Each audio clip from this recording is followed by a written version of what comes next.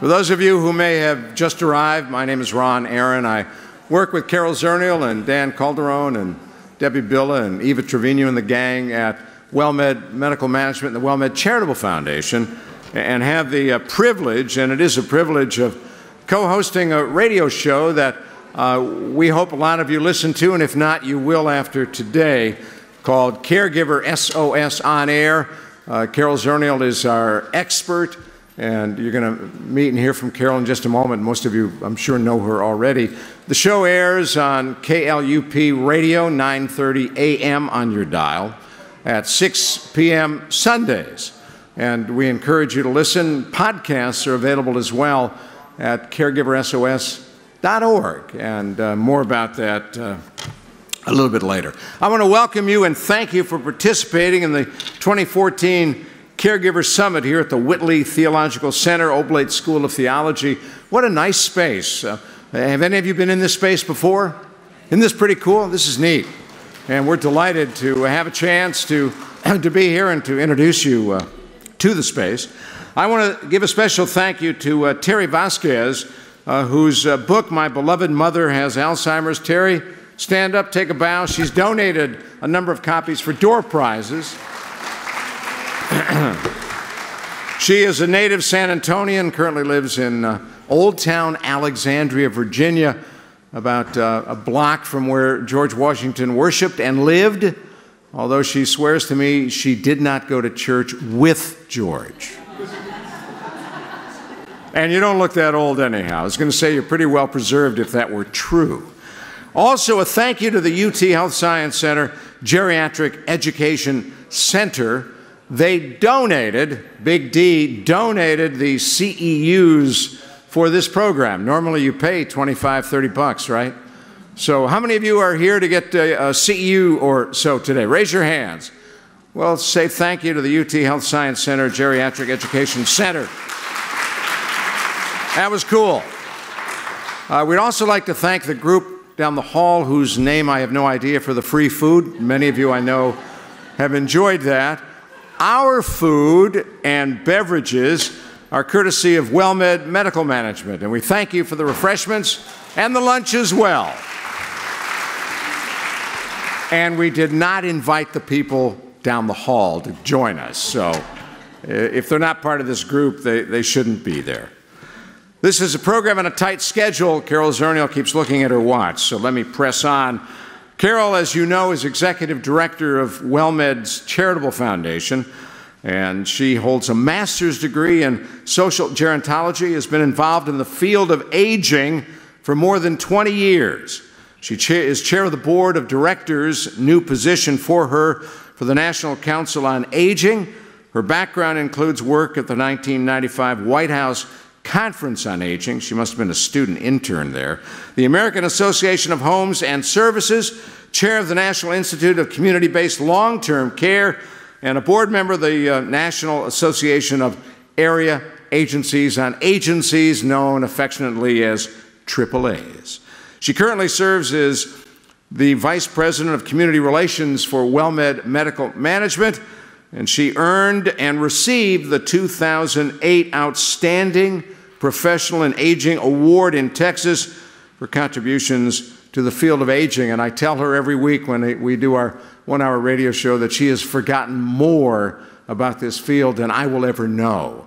And I know many of you who know Carol are aware of her incredible depth of knowledge and experience with aging. So please welcome Carol Zernial.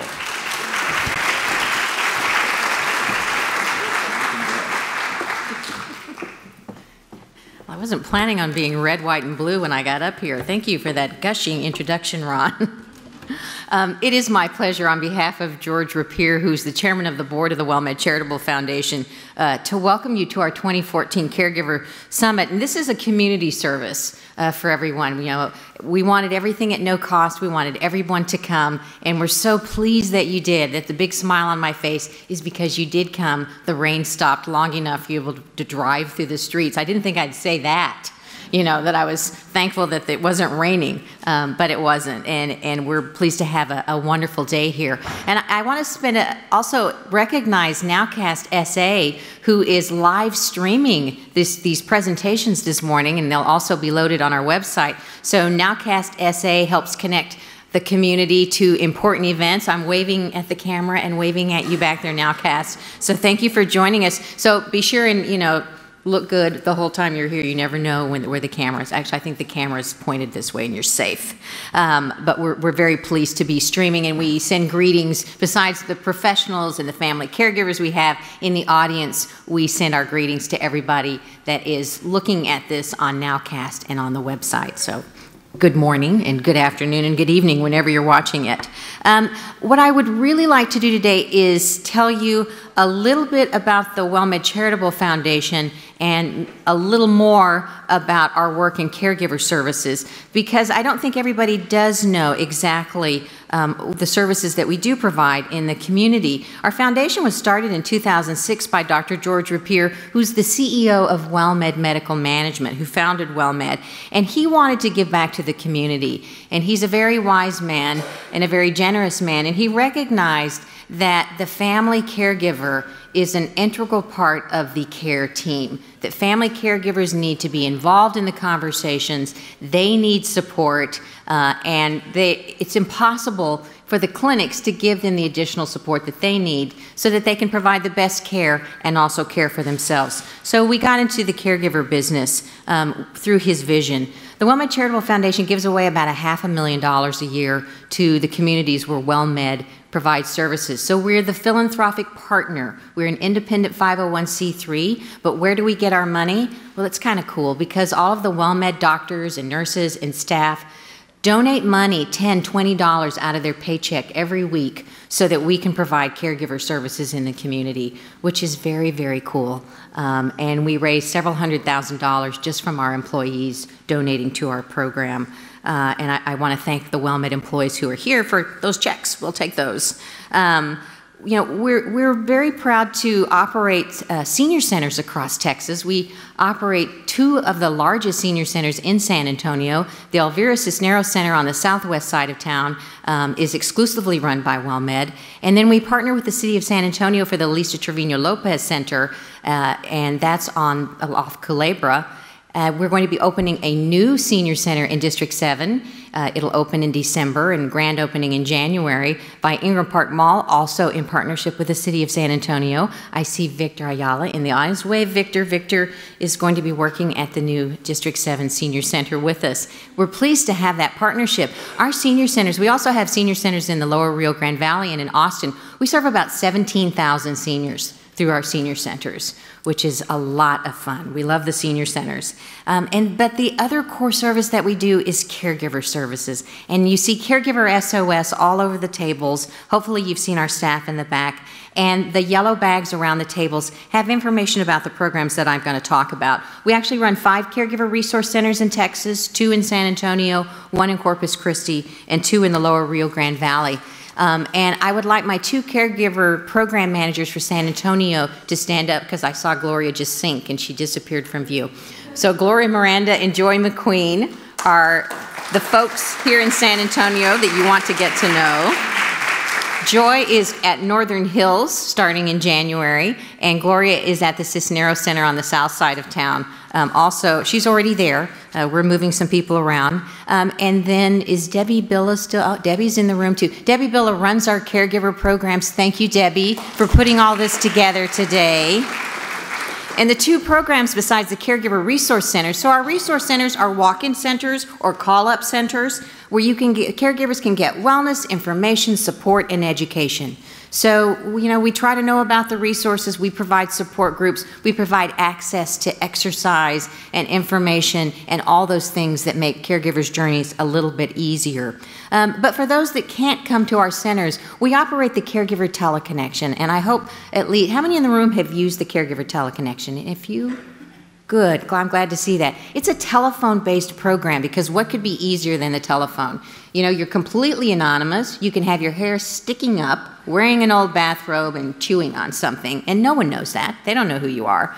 And you get to talk to professionals, lawyers, doctors, social workers, people that are experts and have information valuable to caregivers, and then the caregivers also get to talk to other caregivers on the phone. So we have some socialization. There's a calendar in your bag. We have a new series every month that we offer different sessions, and it's available throughout the state of Texas, and actually we have people call in from all over the country for our caregiver teleconnection. You can also get the schedule in our e-newsletter. I want to mention Sue Ellen Lewis. She's not here today, but she does our e-blast and provides lots of information about the teleconnection, the SOS centers. If you'd like to be on that e-blast, please sign up at the registration desk. I want to ask Minerva to stand up. She coordinates the caregiver teleconnection. Minerva is the friendly voice on the phone. Thank you, Minerva. And the other program I want to mention, I know we've got partners in the room, is our stress busting program for family caregivers of persons with Alzheimer's and related dementias. So this is an evidence-based program. It means it's grounded in science. It was developed right here by Dr. Sharon Lewis at the UT Health Science Center, and it is proven to reduce stress, reduce anxiety, reduce anger, and improve quality of life. And I don't know any of us that wouldn't like all of those things to happen, but it's especially important if you're caring for someone that has Alzheimer's. So if you're a professional in the room and you're interested in delivering a program that can help manage stress, our caregivers actually learn techniques to reduce their stress. They learn to practice them and pick which ones work for them. Or if you're a caregiver and you haven't gone through the stress busting program and you're caring for someone with Alzheimer's, please call Minerva, the friendly voice on the phone, and she can tell you when our classes are. All of our information, as Ron mentioned, is on the web at www.caregiversos.org. And so that's kind of the nuts and bolts of our caregiver services. You know, we want you to call, we want you to take advantage of them, and we want you to partner with us. But that brings me to today in our Caregiver Summit. I think, Ron, you heard Ron mention that we do Caregiver SOS on air, our radio show, and we met our keynote speaker just on the radio show this past year, and Dr. Sid O'Brien. You know, we've been doing this for 3 years, and some of the topics we deal with are tough, and the diseases we talk about and the conditions of the caregivers. And, you know, I've been in the field for 20 years, and sometimes Ron and I will walk away from the studio and our faces are long and our hearts are heavy for what everyone has to go through. But Dr. Sid O'Brien is the first person that made me smile talking about Alzheimer's disease. He's the first person that actually gave me hope about the future and where research is going in Alzheimer's disease. You know, he won a national award, and after talking to him, we said, no wonder you won this award. You know, he just has a whole different way of thinking about it. And we're so excited that he agreed to come down here today. He's flying down this morning, so you'll meet him in a little while. But very excited for him to share the information, and I hope that you're going to walk away with a smile on your face as well. We're fortunate to have Dr. Oakes, our own Dr. Oakes from WellMed, who's with palliative care. You know, and palliative care is something, I hear about it all the time. I never heard about it. I hear about it all of the time. It's a growing field. It's an important field. It's not hospice, but it's where medicine is going, and Dr. Oakes is one of the best. So we're thrilled to have her. And Dr. Arevalo-Flechas, I don't know, I haven't had the privilege of talking with her before, but she must know everybody in this room, or at least half the people, because wherever I mention her name, they talk about her expertise, they talk about how wonderful she is, so we're thrilled to have her as well. But the most important thing that I want to say today is that we've come together, you know, as a family of caregivers and professional caregivers, and it's important for us to come together and to learn new things. But it's even more important to step away every once in a while from the everyday that we do on and on and on, and sit shoulder to shoulder with each other, and for other people to see us, and we're doing something for ourselves. So I want to encourage all of you at the tables today to look around you, introduce yourselves to the people at your table if you don't know them, squeeze their hand, pat their shoulder.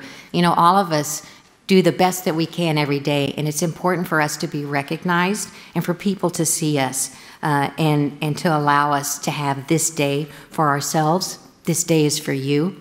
Thank you for coming, and welcome to the Caregiver Summit.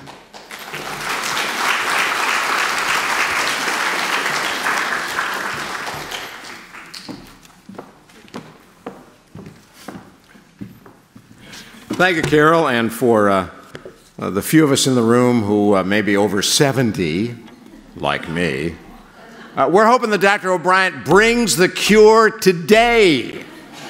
Wouldn't that be cool? Just line up, get a shot, and Alzheimer's be gone. So let's wait for that. In the meantime, Carol mentioned that Dr. Liliana Oakes is our geriatrics and palliative care specialist for WellMed Medical Group. It's in the Specialist for Health multi-specialty practice, and she is a provider at WellMed's Bridges to Complex Care program and palliative care as well. She provides at-home interprofessional healthcare services to homebound seniors with chronic diseases. Let me put that into English. WellMed makes house calls. Oh yeah, she'll tell you about that as well. So if you have a caregiver, if they're a WellMed patient or about to become a WellMed patient, and it really is threatening to them and very difficult for them to go to the clinic, we come to you, which is what doctors used to do. I grew up in Cleveland. My Uncle Sal, long deceased in the 1950s, I made house calls with him, driving around his old beat-up Chrysler, and it was amazing to see how much he could do with just a touch and a look. So we're going to hear from Dr. Oakes. She participates in the largest outpatient palliative care clinic in San Antonio, helps patients who are facing threatening illnesses, helps manage their symptoms, and she can give you everything you need to know about palliative care and a whole lot more. So please welcome Dr. Liliana Oakes.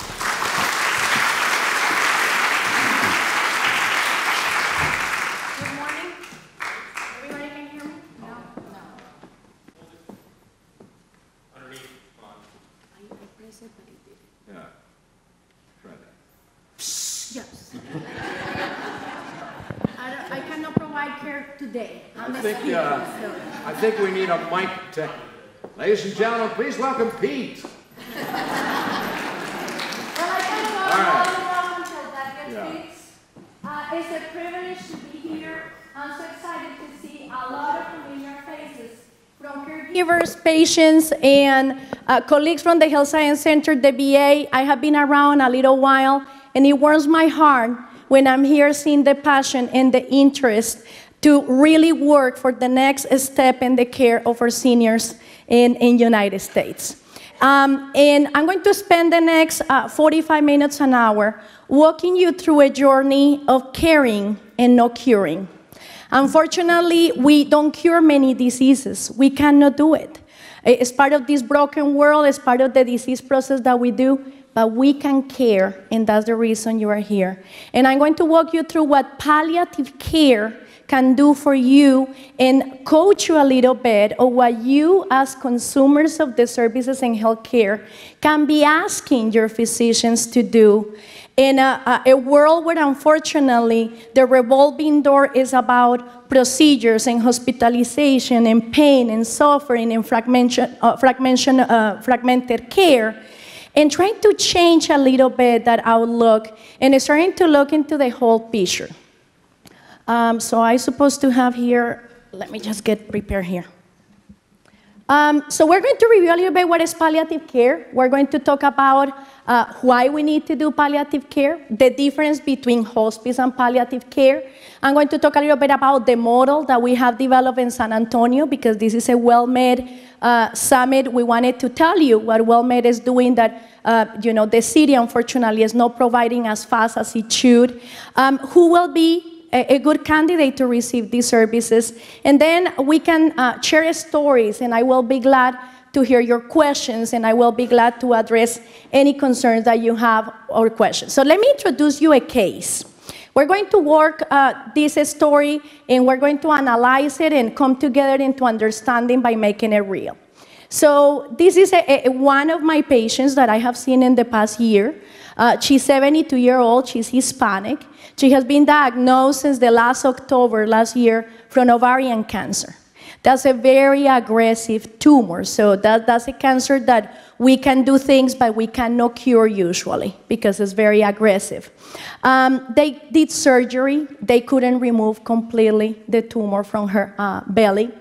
And when they did all of those tests that we doctors like to do to see if the cancer has traveled, they found that she got already small lesions in other parts of her belly. She got some other lesions in the bone and in the lung. She's very active.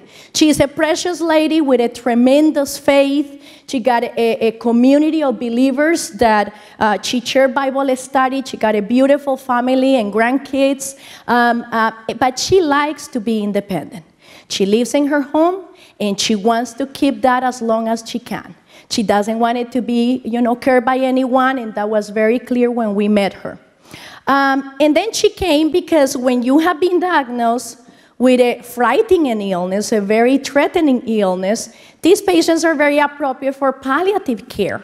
Because we will, as we will learn today, we can walk that journey with the patient and the caregiver and then decide what are the trade-offs and what things can we do based on their preferences. So if you were visiting with her today, and I wanted that you discuss in your tables for 2 minutes, what would you like to know about her in regard her disease, her future, and what do you think is important to her? So discuss that for 2 minutes in your tables, and this will be a great opportunity to know your neighbor. So 2 minutes to discuss those questions, please. Okay, let's see what our collective work can bring. So can you share from your table something that one of the points you discussed? Let us pay attention here so we can move on. What did you guys wanted to share? There was 2 things. The gentleman brought up about making sure that you had I would say a chart where the numbers are big enough and visible for them to see. And another thing is trust. And the numbers in relationship to what medications or? Medications, doctors, anything, I believe. Just resources for help. So they're mentioning that one of the important things that when you're visiting with her is what other things can we offer to her, and be mindful that she can read it. What about many of our seniors? 1 out of 10 in Texas don't have formal education if you're Hispanic and you don't read or write, and then we feel so proud when we give them this stack of materials that they're going to put in their shelf as a beautiful collection of magazines. So again, very important. I love that. So how are you addressing the cultural needs of this patient and see that she reads, who reads English, what are the and trust? And that's a huge topic for another hour, but let's see what other tables can enlighten. Wonderful. Thank you. Somebody wants to share here? First thing, the first question, what would you like to know? First thing I would say, after I tell you what my problem is, I would want to know, what can you do for me? Exactly. You wanted to address how much the patient knows about the disease and what are the options. And not about using really big medical terminology that patients cannot understand. We want simple language. We want to speak, and are we aware that they can hear us? I have a beautiful lady yesterday that came with dementia, and Sid will talk to you and probably share stories. And my nurse came really frustrated. Oh, the patient is really demented, and she started laughing inappropriately when I talk. So when I sit with her, she speaks Spanish, and I noticed that she had a profound hearing impairment. So I put my hearing amplifiers, and a new person came in the visit. She couldn't hear what the nurse was saying, and she looked really demented. I mean, she's demented, don't take me wrong. But it was a very different relationship when she understood what I was saying. And the daughter is like, she never let me touch her. I could do a complete exam because I was able to tell her in Spanish everything that I was going to do, and she allowed me to do the care. So very important, exploring how the patient understanding is, what are their options. Very good, thank you. Here, anything different? Yes, actually this lady right next to me put it best, is to find out what brings this lady joy, what makes her heart smile, because we want her to continue to have the best quality of life and the most meaningful part of her life with what her hobbies may be, or special family and friends to keep around to share this journey with her to the end. Isn't it that what makes medicine so beautiful? It's not the disease, it's the story of that person. It's what they love and enjoy. It's not because they want the cancer gone. It's because they wanted to be able to enjoy what they are doing and don't be dependent to others. But in a very sick medical system, we focus on the disease. So one of the things that we're trying to do with palliative care is what you have shared. What is your story? What did you do for a living? What do you enjoy doing now? What do you think will happen in the future? And are you willing to trade off all of those things that you love because the treatment? And sometimes the answer is yes, I take the chances. Sometimes if the treatment is really bad, the patient says, I'm not willing to do the trade-off because the treatment could be worse. But how do we know about the treatment if we don't hear the story? And by hearing the story, we're discovering, and she probably mentioned that later, we can understand how to treat dementia and enjoy and make it a dignity process. And music has played a role, and how we use even music as a therapy for pain management as we do in palliative care. But we need to hear the story. And what is important to the children, maybe the values and the quality of life and their goals are going to be different, but it's about hearing everyone. So that's very critical.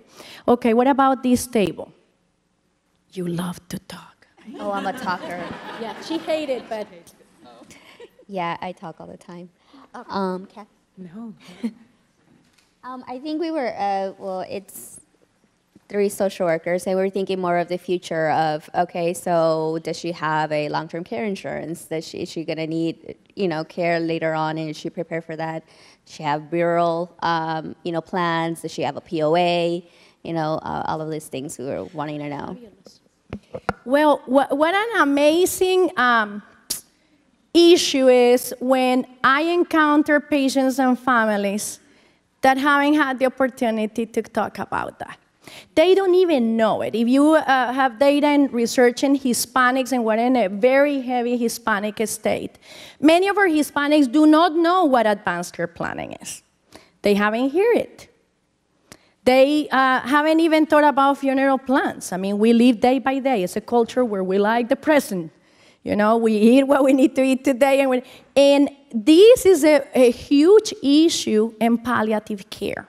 How we help not only this family to listen about their preferences, their hopes, their trust, their interests, and what is in the future, but are we ready to face challenges when plan A of being independent fails?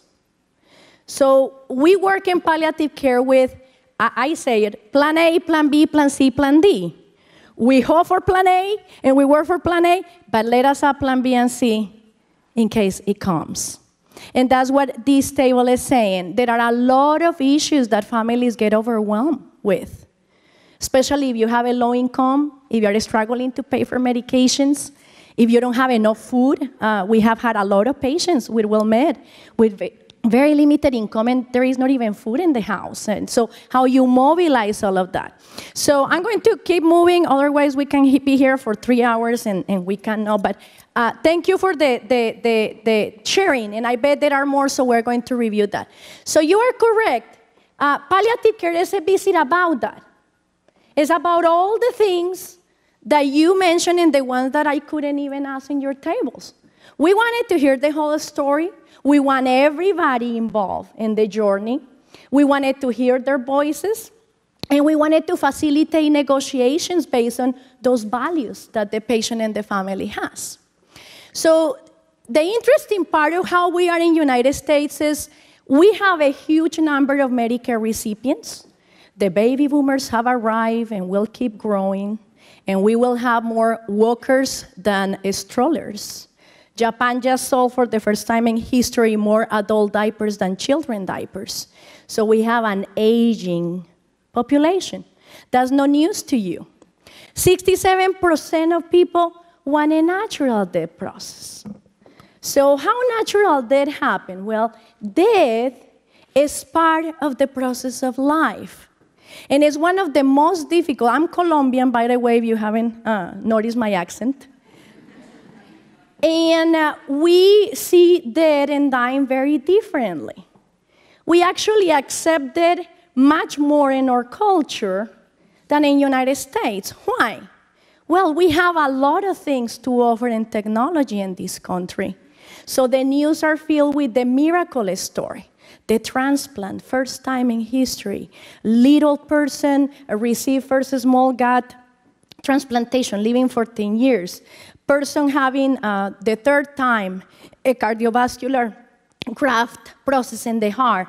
And you see all of this miracle that is part of the culture, the expectation that can we live forever?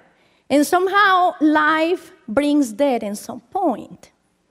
So what we're trying to do in palliative care is hearing that story from the patient. Have you ever thought about dying?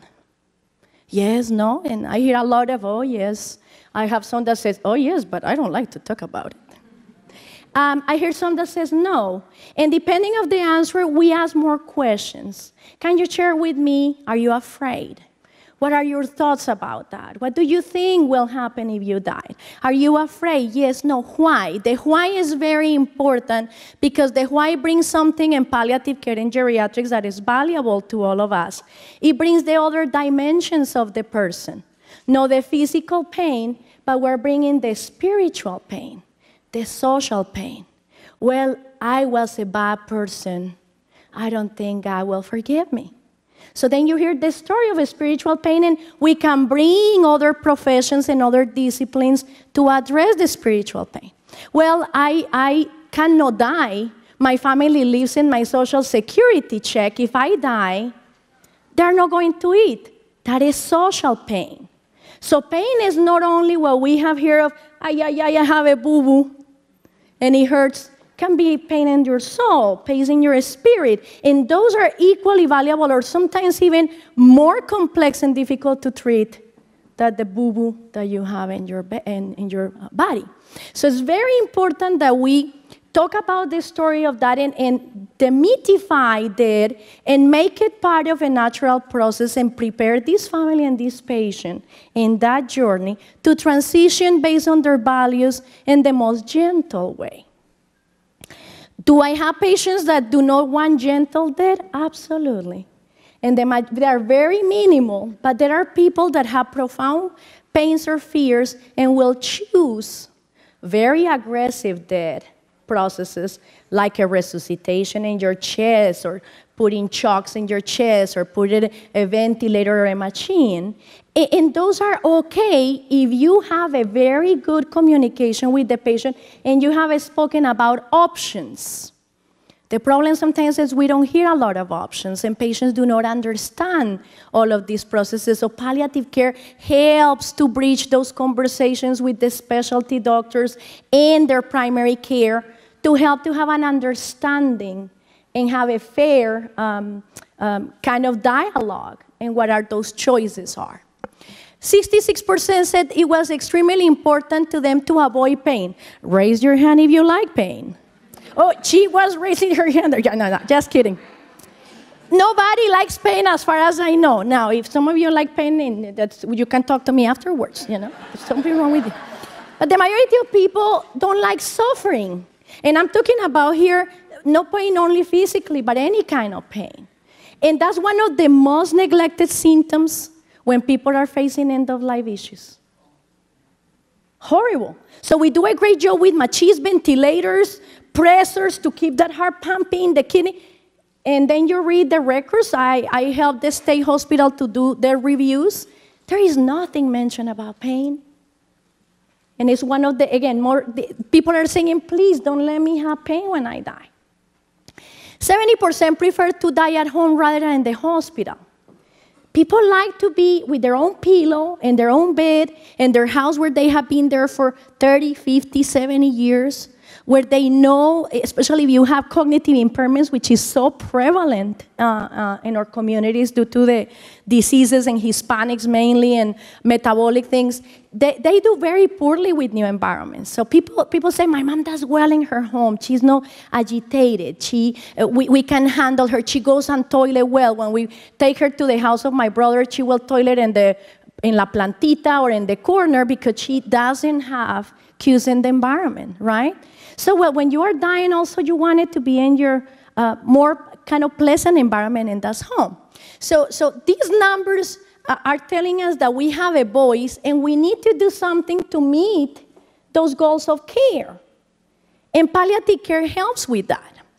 So palliative care has been growing over the past 10, 15 years as a specialized medical social care for people with serial illness.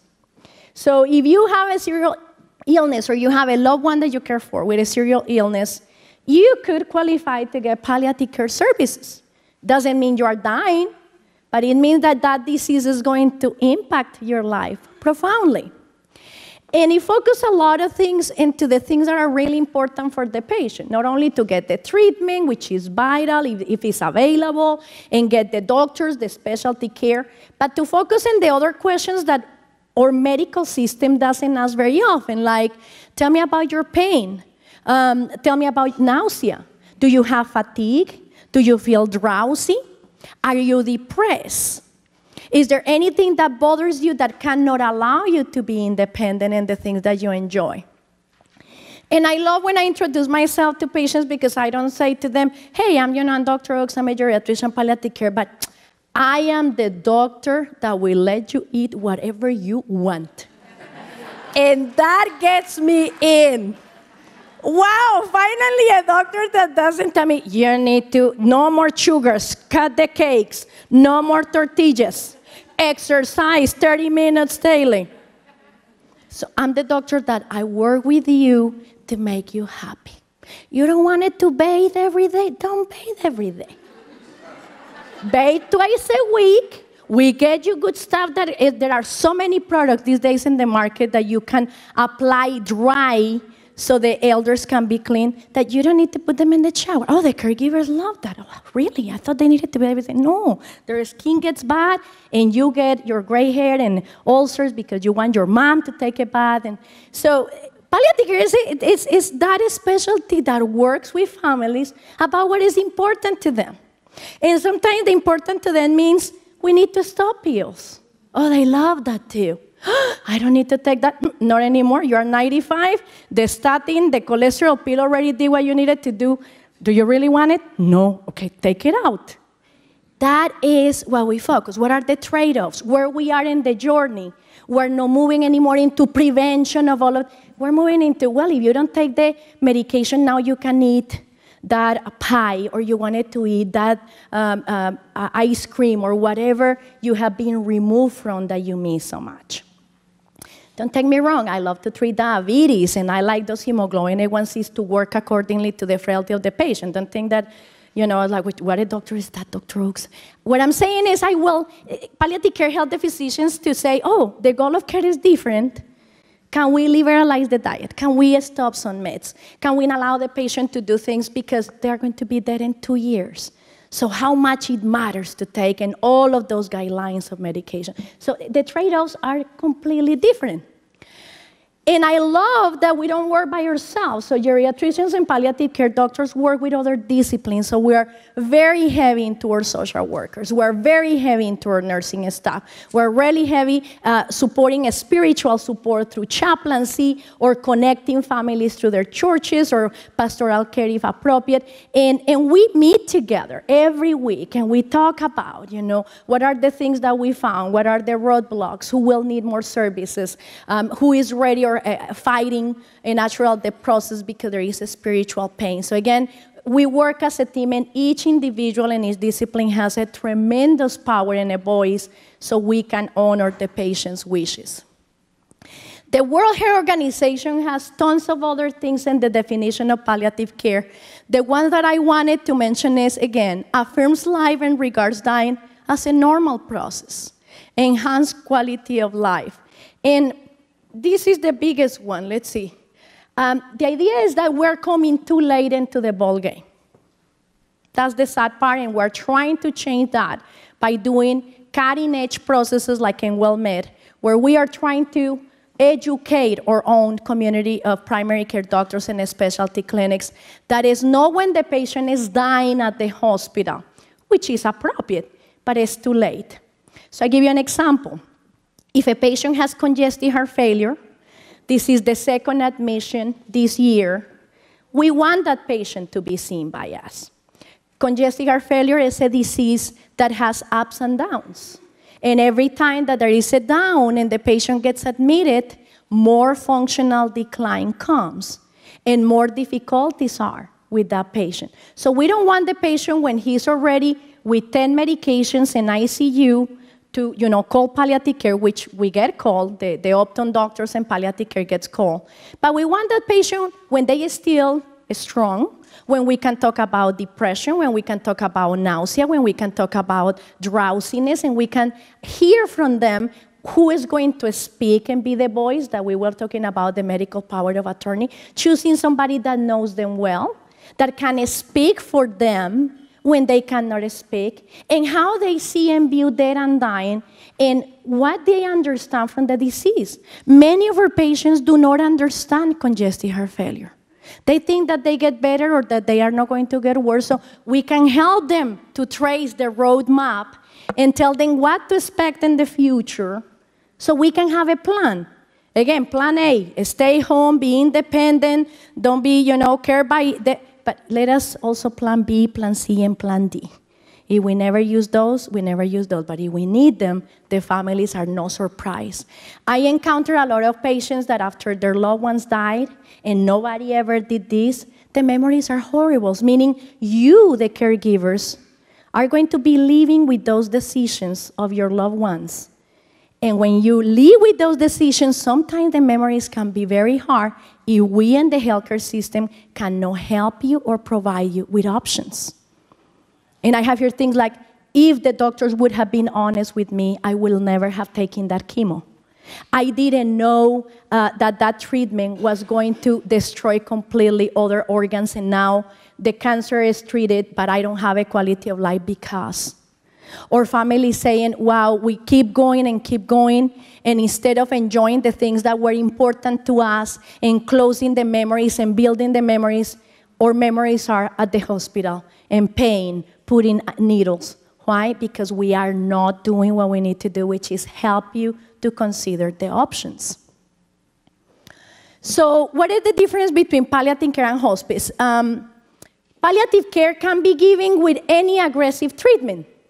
So Miss R.R. in her story developed ovarian cancer. She met with her oncologist and said, I want the surgery. I wanted to get chemo. This cancer required 4 rounds of 4 potent medications. And she said, I understand she has cognition that allow her to make those decisions. That's very important. You need to, we always hear it, the patient understand how sick they are.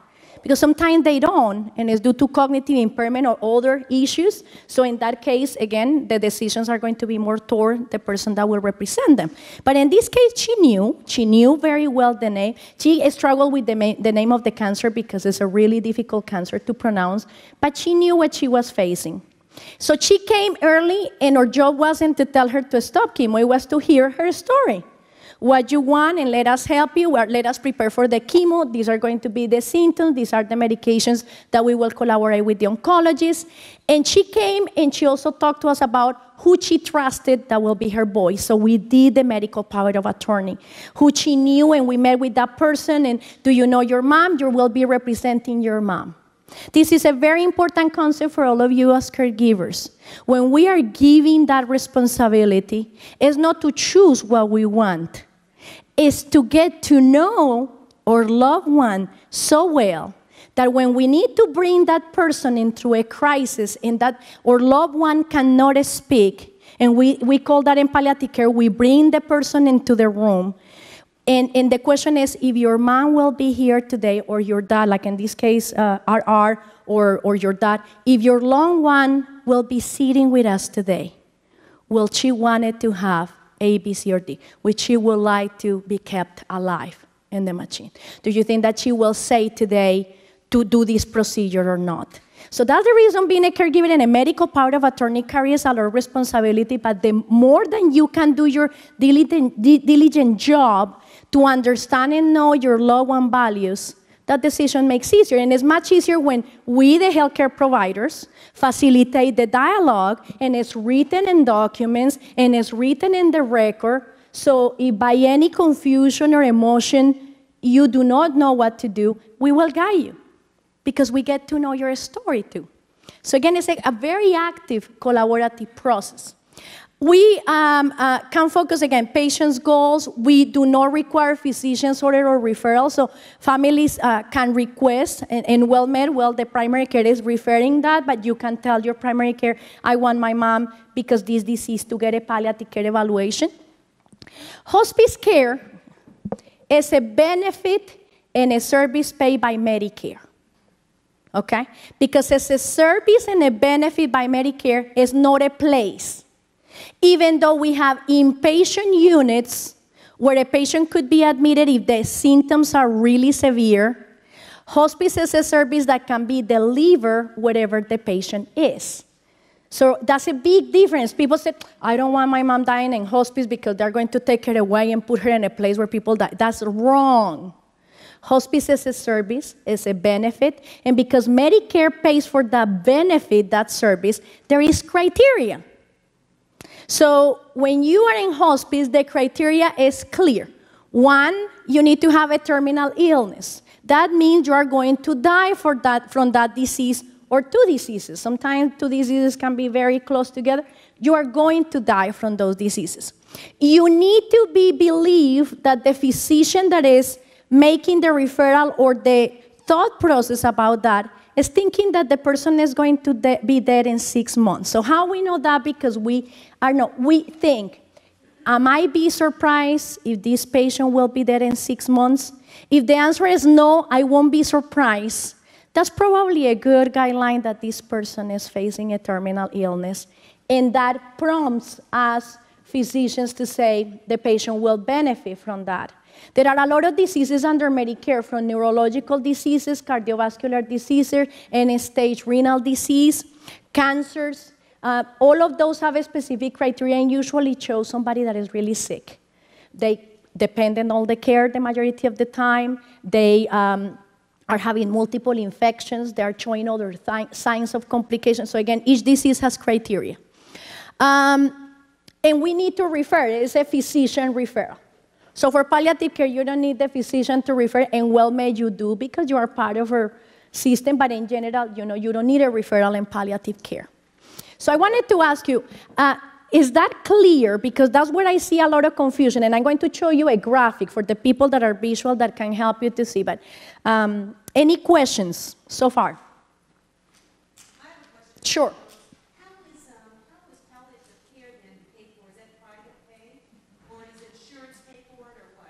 Very good. So there are different models in how palliative care is being paid. And WellMed, because the government give us a lump sum for each one of the beneficiaries, we have opted to add it and get paid from the same pot. And the interesting thing from the business perspective in the country is that when you offer palliative care, we don't make money, we save money. So when we work with patients and family, we are helping them to avoid unnecessary imaging, unnecessary hospitalizations, unnecessary things that were not appropriate, and that's how palliative care gets sort of in the system reimbursed. It's mainly right now in the United States a hospital movement. So if you see palliative care, it's mainly at the hospitals. Baptist has the best palliative care inpatient service in San Antonio. There are other places that announce that in the private sector. VA has had the longest palliative care in the city. They train the fellows that go to this hospital, by the way. So VA takes all the credit because I used to run the geriatric program and Sandra Sanchez-Riley ran the palliative care program. So we used to produce the geriatricians and the palliative care in the city. So the VA is the academic model for palliative care. But in the community, Baptist is being filled by physicians that are trained on this. University Hospital has 2 faculty in palliative care. The other hospitals have a website, and we have called, and you don't reach anyone. So again, if somebody's from Methodist, get busy and get your show together. But what I'm saying is all hospitals should have this program. Because why we need to choose certain, all the systems should have the best practices in the cities, because all seniors should benefit from this, or younger people. I mean, palliative care is seen in people in 30 years old, women with metastatic breast cancer. Young people get very sick too, very appropriate for palliative care. So we see those in UHS, University Hospital. Is somebody here from UHS? Palliative care, unfunded, younger people, very aggressive tumors. You bet they need to get palliative care. So the family, the children, the bereavement, it's a very intense process. So palliative care has helped tremendously in UHS. So the models get paid because hospitals said, oh man, if I get these palliative care processes, patients are happier. We don't need to do all of these horrible things to them. So again, they come in, the ICU admissions decrease. So there is a lot of data on how palliative care helps economically to sustain these programs. Okay, so this is a very good phrase to remember. All hospice care is palliative, but not all palliative care is hospice. Because again, imagine, this is the image I wanted to show you. The old model, we used to have life-prolonging care, hospitalizations, tons of treatments, all of that is appropriate, if it's appropriate, and then the person is really going to die, we need to send them to hospice. They have a lot of symptoms that were not addressed. They were unhappy, depressed, nausea, vomiting. The model in the bottom is saying you can have a life-prolonging care with whatever your choices are for that care. Curative treatments, if that's appropriate, but we will be shoulder to shoulder. At some point, we will do more care than attempted curative treatments, and then we will help that person to transition and said, we have done everything to try to ameliorate the disease. We're switching gears to provide much more care. Equally important, like ICU, is when we do palliative care. So it's when people said, oh, you're giving up on me. Opposite. I'm actually going to give you much more than an ICU will give you, because we're going to talk to you about what is important to you and your family. So you see, so never make this, oh, you are giving up on me, because we never give up on humans. We shouldn't. Nobody should die alone. And there are movements in the country in hospitals where you should die with somebody and not lonely, unless you choose to die by yourself, which there are patients that do. The majority like to have somebody next to them. Very few will say they wanted to die lonely. So again, think about this early. This is what we're targeting, and you and the caregiving movement can help us.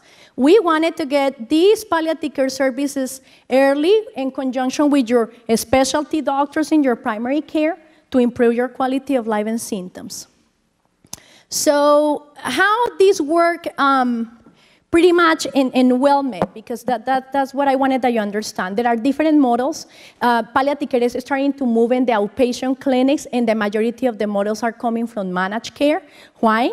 Because there is much more case management and case coordination in managed care. But there are some other models that with the accountable care organizations are trying to look at how not only you offer this in the hospital, but can we move this in the community so people don't need to necessarily be in the hospital to get a consultation. So approximately in the fall of 2013, Dr. Elizabeth Glazer, who is our medical director, initiated a pilot project opening a clinic and admitting patients that needed palliative care, and a subset of them also were very frail and homebound. And you know, you have been there in the winter. They have dementia. I don't want to go to the doctor. Why you're going to get me in the car? They're going to kill me there. I don't want it. And the caregiver is trying to drag them out of their house and bathing. Forget about, just put perfume because the bath is not going to work.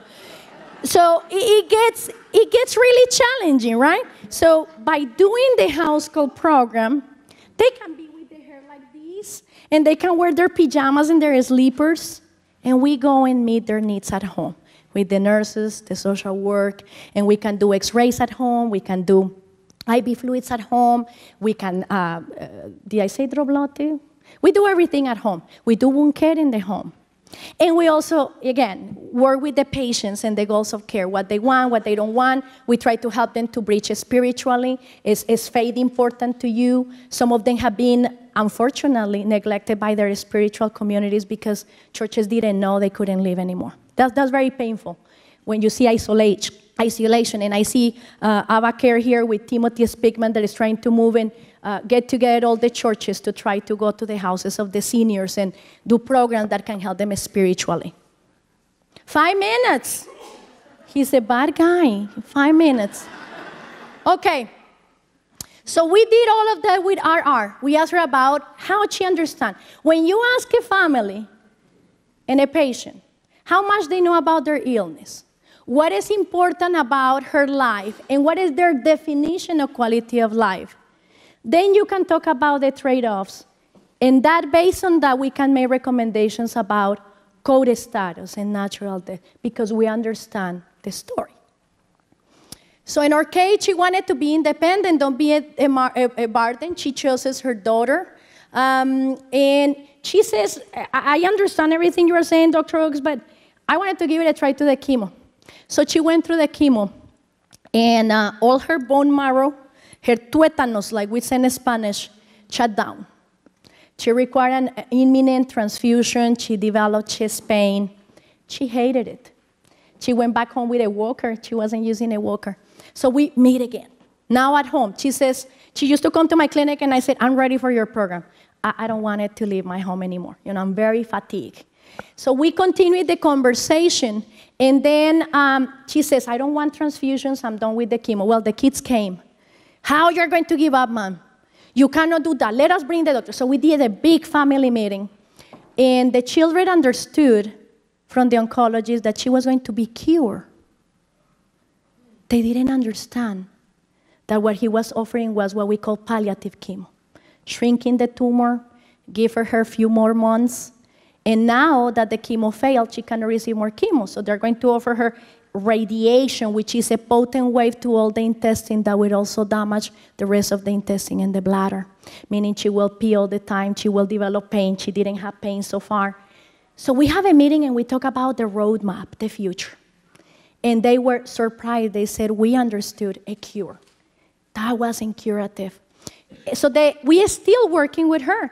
And she said, I don't want any more transfusions, but I wanted to meet one more time, a CT, to see if the chemo did anything. We honor that, absolutely.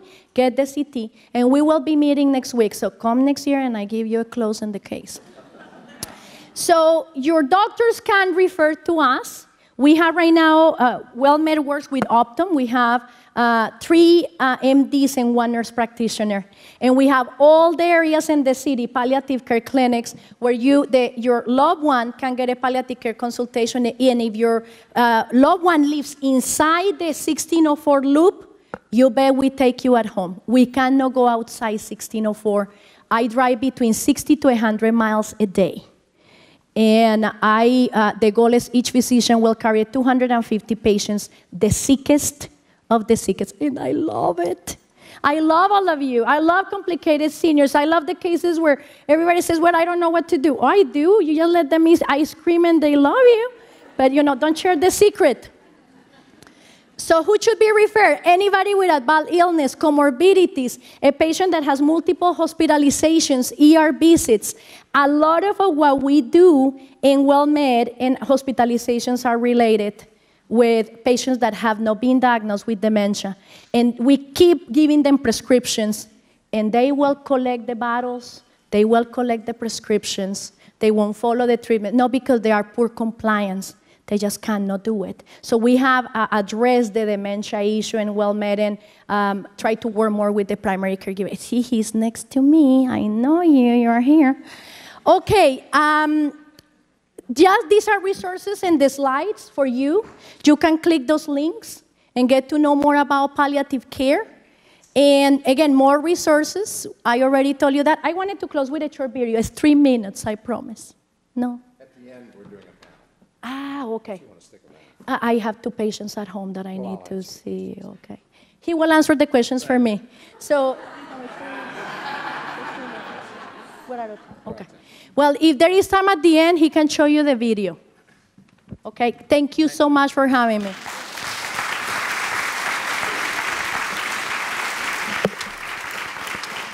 Thank you, Dr. Oakes. And fortunately, she's not my physician, because when I saw her next, the needle would be this long. You did a fabulous job. Thank you. And I'm just sorry we ran flat out of time. Okay, we're going to take a short break, 15 minutes. Before you go out in the hall, we have yogurt right out here. Down the hall, the free food, they have bananas and apples. What can I tell you? It's right as you go to the restroom. And then we'll do door prizes when you get back. Thank you. I think many of you know, has earned a reputation for cutting-edge research on the factors influencing Latino Hispanic caregivers' perceptions of the experience of caregiving for a relative with Alzheimer's disease. She's known nationally and internationally as well. Her nursing career spans more than 25 years, including working as an operating room nurse, teaching university students, and becoming a researcher. Her passion for research was triggered when she started working with Hispanic Latino caregivers and realized the gap in cultural and linguistic needs required to address this growing population. Born in Bogota, Colombia. Oh, we have 2 folks from Colombia speaking today. That's fabulous. That's neat. And then her research interests include Latino Hispanic caregiving, the concepts of caregiver satisfaction and duty fulfillment, and formulation of culturally informed theory of caregiving. Dr. Flechas is a bilingual and bicultural investigator with special interests in the cultural and linguistic competency of intervention programs for Latinos and Hispanics. Please welcome Dr. Arevalo-Flechas.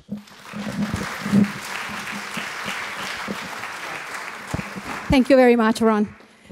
Thank you, WellMed, for having me here. I'm very, very happy to see lots of familiar faces, caregivers, people who were part of my dissertation study many moons ago, people that grew me up in the academic world, and again, WellMed. Jennifer, Debbie, thank you for the invitation.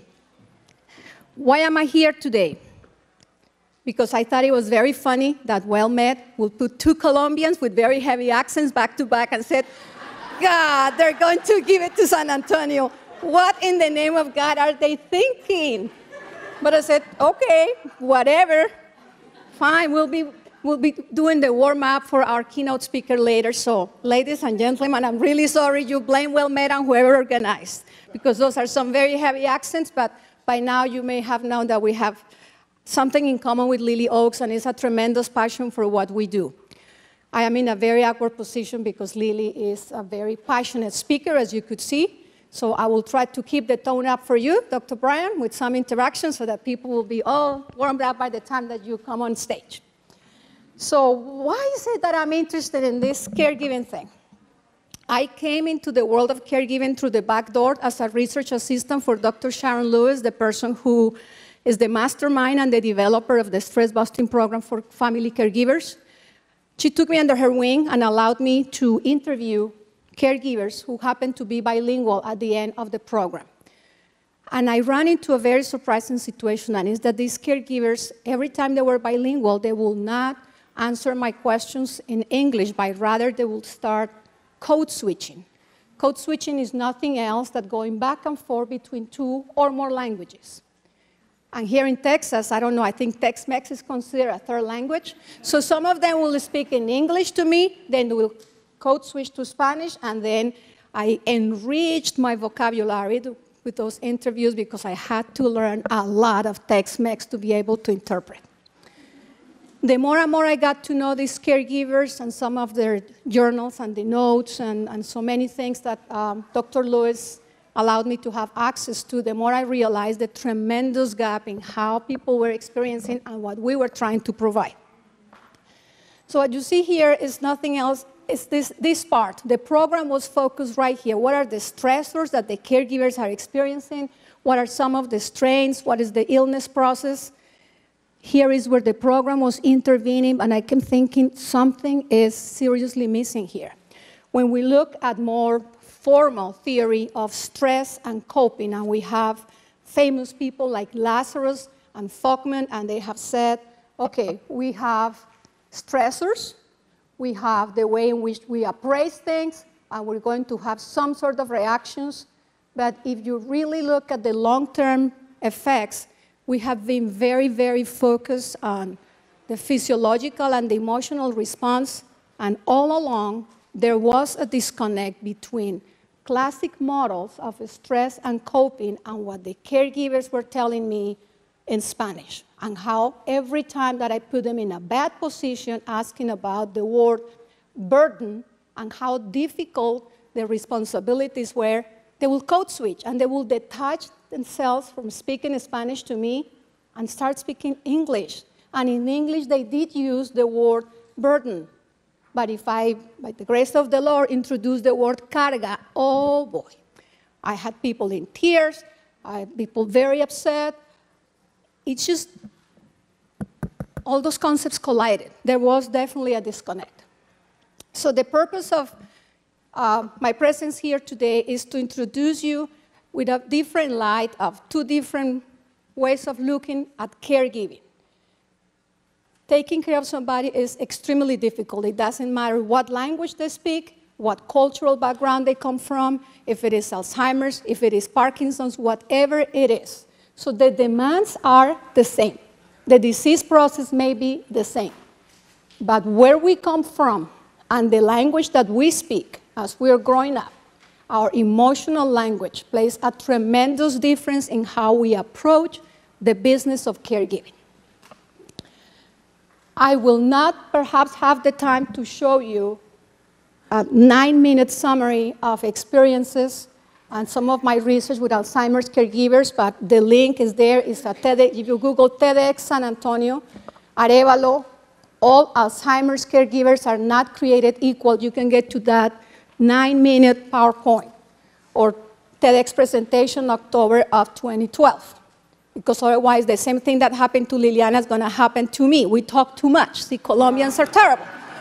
So I said, you know what? I'm going to skip the video, and I'm just going to give you the link. So what you get today is the long version. All those things that I wanted to say that day on a stage at Trinity University, and people told me, this is a TED event, and TEDx, and you have 10 minutes, so get going. So you get the long version today.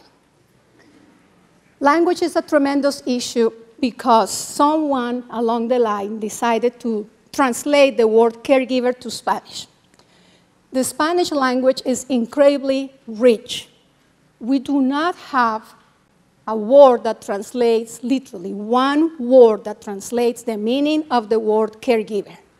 And somebody in their infinite wisdom decided to translate it to cuidador.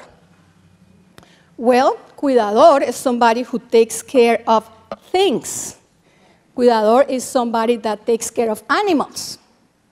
Cuidador is somebody that maybe, your head is going, See, we connected already. So somebody's understanding what I'm saying, So why is it that we're calling people cuidadores in Spanish? I don't have the slightest idea. The fact is sometimes even in English, those of you in the audience know that many people do not see themselves as caregivers. Who are they? And you're going, yes, who are they? People like their moms and dads and brothers and sisters. Moms and dads and brothers and sisters. And when you ask people of Hispanic descent and Spanish speakers, they're going to say that with a lot of pride, okay? Not just, people with a lot of pride. I am the husband, I am the son, I am the spouse, whatever it is, but not cuidadores. Until 2012, the word cuidador was in the Spanish dictionary, just like you see it here on the screen. But if you guys watch the news, there were some people from the Royal Academy of the Spanish language who in October 14 went to the king and the queen in Spain and gave them the brand new version of the Spanish dictionary. And now the word cuidador has a little thing on the side that says used sometimes as a noun. So my feeling is that we're going to end up introducing it. I hate it. I really hate the idea, but I think it's filtering. Just like the word stress became estrés. Stress became estrés, okay? And now we have estrés en español. And I think it's taking something like 20, 25 years, you know.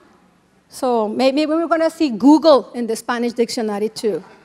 And texting, because I think we have chatting and cantinfladas already. So maybe we'll see that. Okay. We're going to see it. I would like to bet some money. But the word cuidador was not my only problem. Worse than that was the translation that somebody did of burden to carga. Because carga is nothing else than something very negative. Carga is the equivalent of cargo, what you put in the back of a mule, what you throw in the back of the pickup. So what is it that for the last 40 plus years in research, when we've been asking about burden and carga to people of Hispanic descent, have we been measuring? Because we have all these wonderful programs to support caregivers.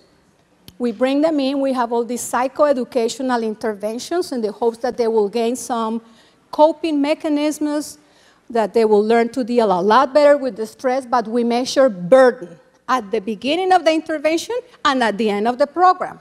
So what is it that we have been measuring?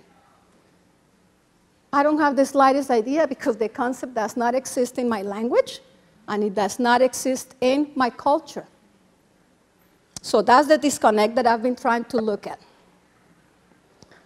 My window into the world of caregiving came from watching and participating the vast majority of the part last distance in the care of my grandparents. No one told me that when I grew up or as an adult, I had to take care of my parents or my older adults. It's something that gets role model. It's something that is lived on a daily basis. No one is going to teach you in the Hispanic culture that you will become a caregiver. What do we see? When I meet somebody, how much do I know about that person? All I see are their behaviors. But each person is truly an iceberg. Always is this very little thing.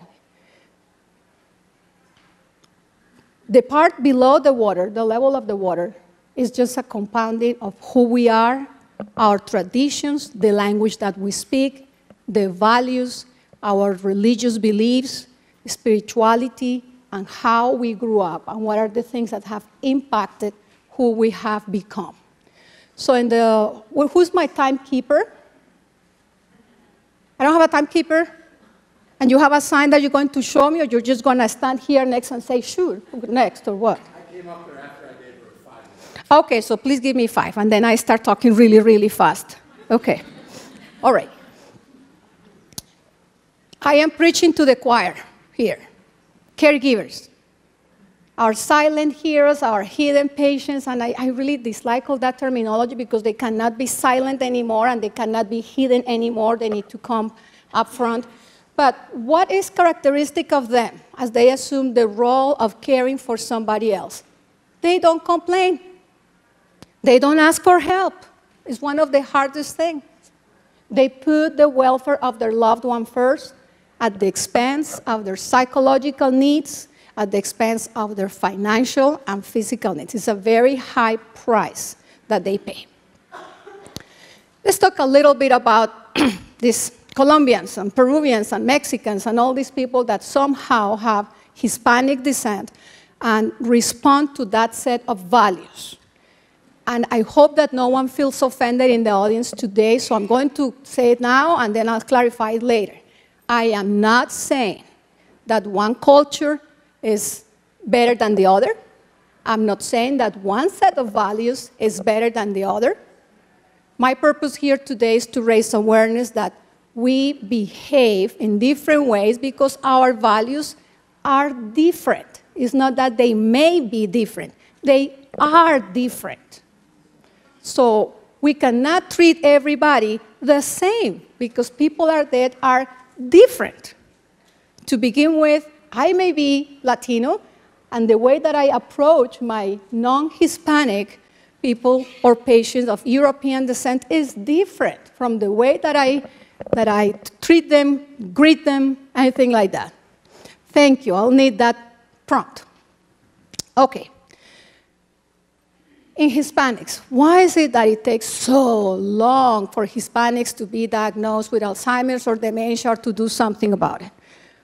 There is a cultural value called respect.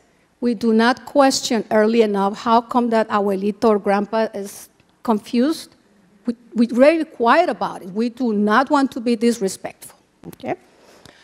Care in general, and is very marked in Hispanic culture, is the role assumed by the females in general. I'm not saying that there are not wonderful males in the Hispanic culture who assume roles of caring for others, but the vast majority will be females. We are awful, we are absolutely awful and pitiful at asking for help. We do not like to hear that home health services are available. If somebody says there are respite services, it's like, what, respite? It is my responsibility, it is my duty. I mean, I'll give you some of the expressions from some of my research, but it's just not. We have a very hard time accepting that it's time to ask for help.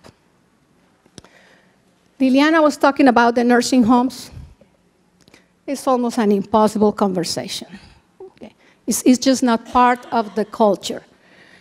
Anybody here works in a nursing home? Yes? Out of just an approximate statistic, what is the percentage of Hispanics at your institution versus the percentage of residents that are white non-Hispanic? 15%?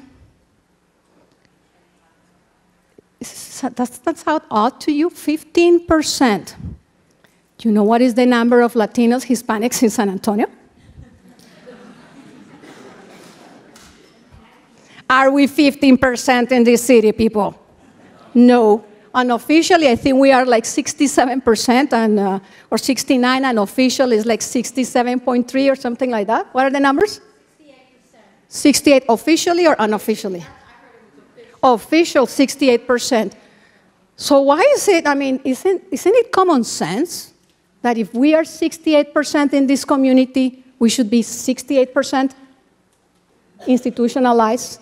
But it does not happen. It's only 15%. So that thing about institutions is not, we have a very hard time accepting that. Hispanics always look a very personal relationship with their healthcare providers. They're not just the physician out there or the nurse or the social worker. And I'll give you a couple of examples. If I greet somebody here in the audience for a moment, the person says, hi, how are you? And the other one says, fine, thank you, how are you? Have a great day? Have a great day. But if I approach this table over here and I find a Hispanic and say, Terry, how are you? What will you say, Terry? Terry? Hi, Terry. But I know we have a relationship from before, but most likely she's going to say something like, and how are your kids, Lida? It's very different that, fine, thank you, how are you, have a great day. And the same thing happens when we go and seek physicians. My parents adore Dr. Ian Thompson. Yes, he is one brilliant urologist, and urologist oncology. But I don't think that's the reason, or that because he speaks Spanish, that my parents feel so safe. My parents don't speak English. But they feel very safe when they go and they have an appointment. It's one of those appointments that I don't need to go as a translator or as a cultural broker or as a healthcare system broker. They tell me, we have an appointment with Dr. Thompson. Lida doesn't need to be there. My parents know the names of Ian Thompson's grandchildren. My mother takes little sacks of Colombian coffee to Dr. Thompson, and then she takes candy, and then Dr. Thompson tells her, don't bring me more candy because my wife is going to get mad. And then Dr. Thompson asks about the grandchildren on the other side.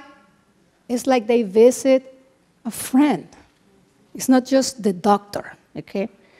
Other healthcare providers that don't get that, Lida has to come from Round Rock and navigate the thing because they don't like it, okay? So very personal relationships. So what we see, what I just mentioned to you, is just the behaviors that we see, but they respond to an incredible accumulation here underneath. It's an accumulation over time. This is the part that we don't see, and I think I lost this here. All this part is what we do not see. All we are able to say is, those Hispanics don't like respite. Hispanics, they wait too long to diagnose the people. They take forever. They don't show up on time. Anybody in the audience knows how to say tomorrow in Spanish? Mañana. Are you Spanish speakers? Very few. But you know about mañana. See? Hispanics, but that's the part that we see. That's the only part that we see. So what are we? Are all this addition of values, customs, of traditions, and our language, all those things are really who we are. 90% of who we are, we don't show. We get to see only that 10%. That is the behaviors that we see. So let's look at some of the values of a different group of people, and again, and it's sitting up there on the slide, okay, just to make sure that people don't get me wrong here. They are not wrong, and they are not right. It's just like feelings. They are not wrong or right. They are just feelings. Well, same thing with values. That's what you hold dear to your heart. Individualism. Anybody identifies with this? This is one of the reasons why this country is such a superpower. It's about me, about competing, about achievement, wonderful, wonderful qualities. Hard work, action, how much money, more money can I accumulate, and achieving, being very successful. Anything wrong with being successful? Self-reliance and independence. Did I lose? I didn't know they had. I think it's the battery. We need Pete. Hello? Okay, we're back. Okay, good. Until the battery disappears again. Okay, so self-reliance and independence. Isn't this what in this country kids are taught? I mean, just the idea behind the kid traveling with his or her own carry-on. Okay? You need to learn very quickly to do things for yourself. You graduate from high school, and you are gone. You spread your wings and you fly. You go to college to be independent, to be self-reliant, and we like to think in this society that people are becoming economically, financially independent. Am I exaggerating? Anything wrong with that? No, of course, it's all good things, very good things. When I first came to this country and started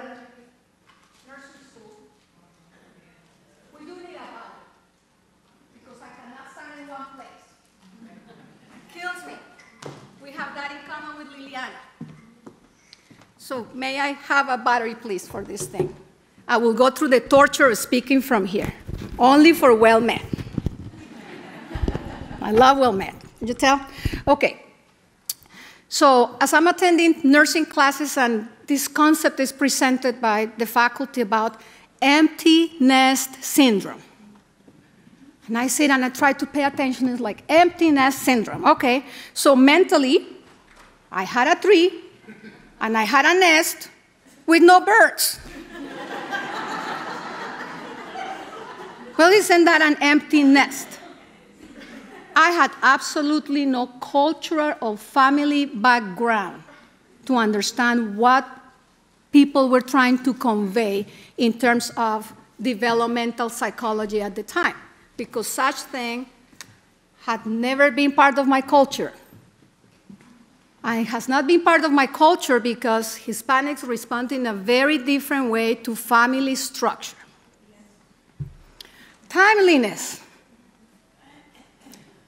We start on time and we finish on time. And you don't want to finish on time? Okay. Very, very important, right? That we start on time and we finish on time.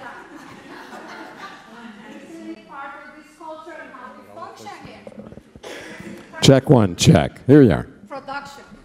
Thank you very much. Thank you. So that I can continue to do things on time. Because God forbid we stop at some point in time to create and enjoy and cultivate personal relationships. Okay? Personal relationships are very, very important in other cultures, and Hispanics are one of those people that could care less about, in general. Okay. I have to start lecture on time. My students know that it's very normal for me to start lecture at 9:01, but we trade. I finish lecture at 12, and it's 1 p.m., and we're still chit-chatting there, okay? But I know who they are. Okay, so we like to think that we value productivity, that we're able to compete in this society, and we like winning. How many world wars has the United States lost? We have. Well, I'm not so sure. Ron, you had to blow it for me. You couldn't just sit there. World, okay? But let me tell you something. How many countries come to compete in the United States for the World Cup series?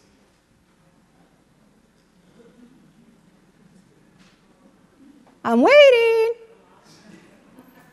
In the World Cup series and the baseball World Cup series? And the world champions on this and the world champions of that? Huh? None. None. Oh, no. Soccer is a very different story, and you're talking to a Colombian here, okay? Did you see the performance of Colombia in the last one? Don't go there. Don't go there. Personal space. I love this one because we define it in such a different way. I could stand right here, and I could get this close, and I'm talking, and I'm perfectly fine, and he's going like, what the heck is she doing to me? Okay? What is this? This country? This is personal space. Okay? For Hispanics? Nah. Right? I know. Right? We're done. We connect like that. Personal space is crucial how we use that with our patients of Hispanic descent. Time for yourself, because individualism is so valued. Then we teach you need to take time for yourself, space for yourself, things about yourself, your success, your independence. This is not valued in other cultures. In fact, it's seen as a very negative and selfish thing. Okay, this is your self thing. Okay, so let's talk about Hispanics so that you can start seeing the contrast. And again, of course, I'm going to say that's a wrong set of values, like that's where I come from. But my hope is that I can help you navigate how other people actually see the world, especially as it's going to apply to caregiving. Familism. We do not compete individually.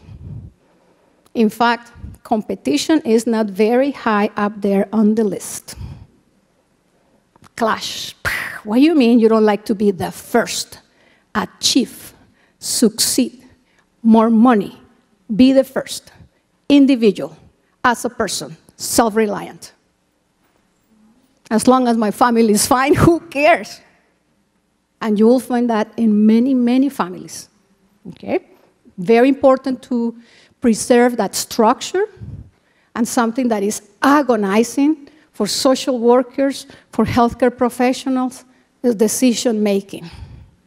You hear Lily Oak say, we have all sorts of conversations, but we continue to delay them and all that. Yes. 5 minutes. 5 minutes. And then I stand up. Finish on time, Lida. Run for your life now. Okay. So, we need to make a decision about mom or dad. That is not going to happen unless the entire family is involved. So allow yourself some time. I said that we're about personal relationships. So whenever a Hispanic person tells you, hi, how are you? I bet you any money that at least 90% of the time, the person is actually asking how you're doing. It's not, hi, how are you? Fine, thank you, have a great day. Great. No, okay? I am ready, and when I ask you, how are you doing? I want to know. And it's not out of being nosy, it's out of my values are, I want a personal relationship with you. We're very collectivistic, and that ties into the concept of familism. We try to stay together, and it's very hard for Hispanic families Because of globalization, jobs, and all that, people are all over the place. So long-distance caregivers in the Hispanic culture face very specific challenges. We don't start on time and we don't finish on time, except today because Ron is going to kick me out of the stage. Okay.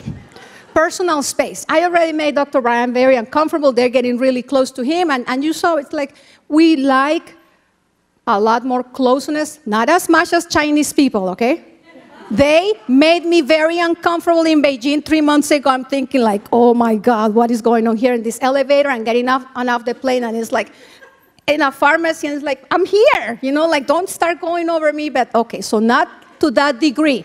But yes, a lot closer than Americans. Marianismo. Sounds like the Virgin Mary, right? But it's not really a religious connotation as much as the emulation of virtues, of sacrificing for others, of abnegation, of humility. Those things are very valued in our culture. And then this is key. And at this step, many people blow it because they think that saying, hola, ¿cómo estás? In the first encounter, they think that's really cute. You just blew it. You don't use tú and estás and that until you know that person, especially if it's an older adult, if it's somebody older than you. Tú is for your very close friends, the estás, very close friends, and children. So older adults are not going to appreciate being addressed like that. So because of all those values, this is how Hispanics see caregiving. It's an opportunity to give back. It's my responsibility, and therefore, they do not like respite because it's my duty and my responsibility. So you have to sell those ideas and reframe them for them. Caregiving is a learned behavior and a tremendous sacrifice. Oh, you're stretching me. Okay, I'm stretching. Get up when you need me to shut up. Okay, so my message really is we need to be very cognizant of where we come from. I stole that from the Gary Weaver and Associates. I'm not the author of that slide. I borrowed it for my presentations. Because in fact, this is what happens. We have two icebergs colliding. Many times when we try to address the needs of Hispanic families.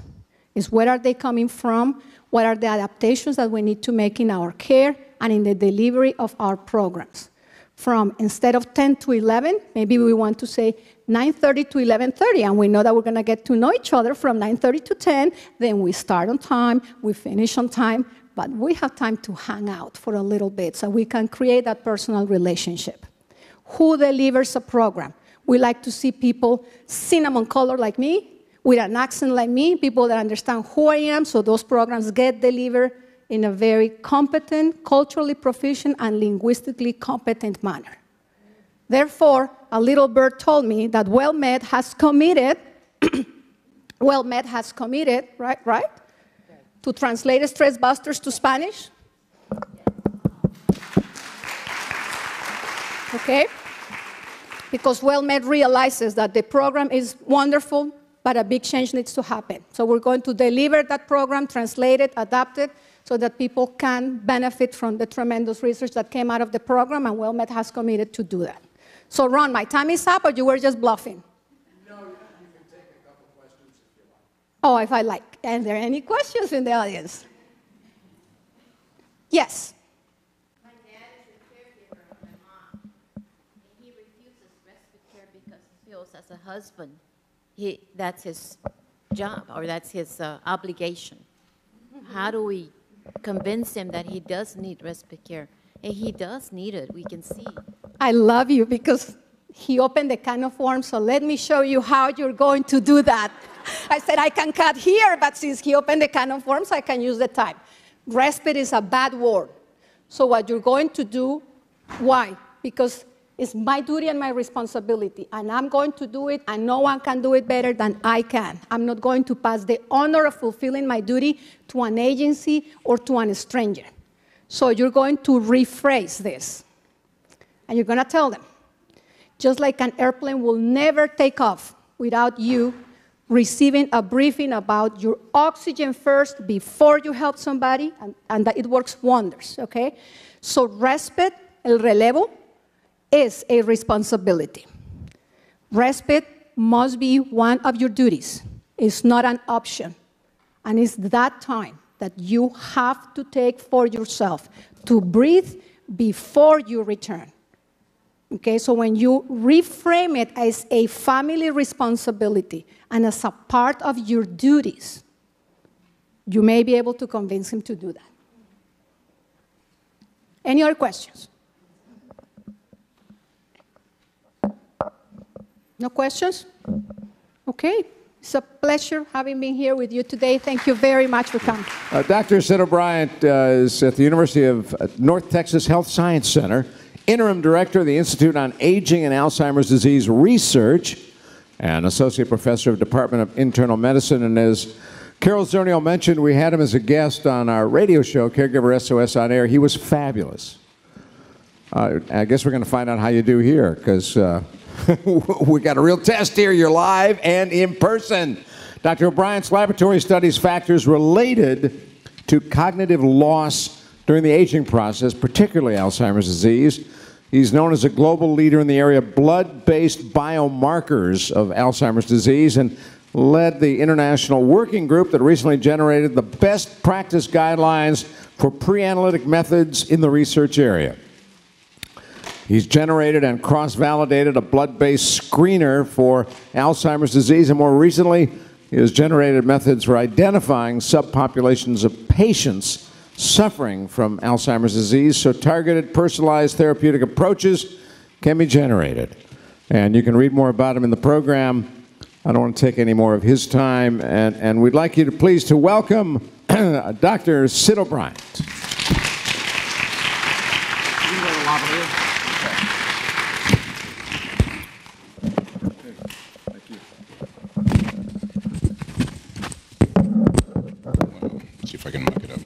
All right, does that work?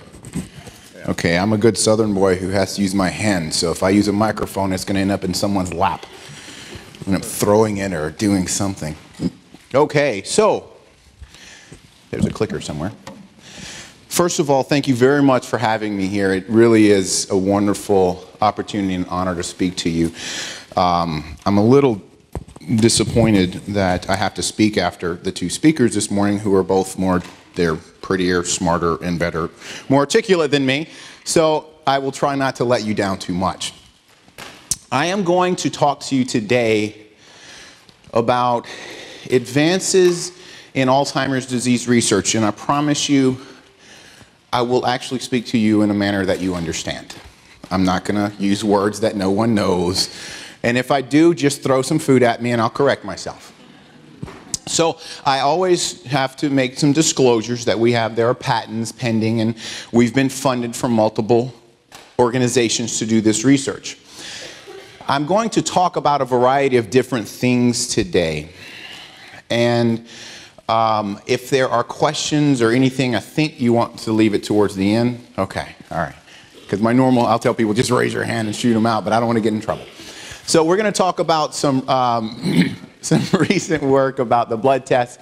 I'm going to cover this new concept called endophenotypes, but I'll explain exactly what that means.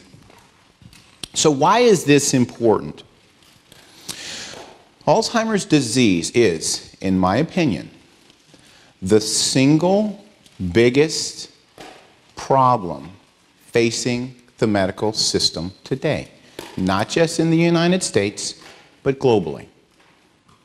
There are over 5 million patients right now in the United States. Texas has the third largest population of Alzheimer's disease patients in the United States. So that's a lot of patients. That's nothing. What's coming, some like to term the silver tsunami.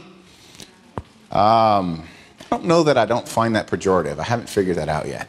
But then again, I'm going bald, so I won't be silver. You know, you take what you can get. Hey, you know, at least I still have a head, so, you know.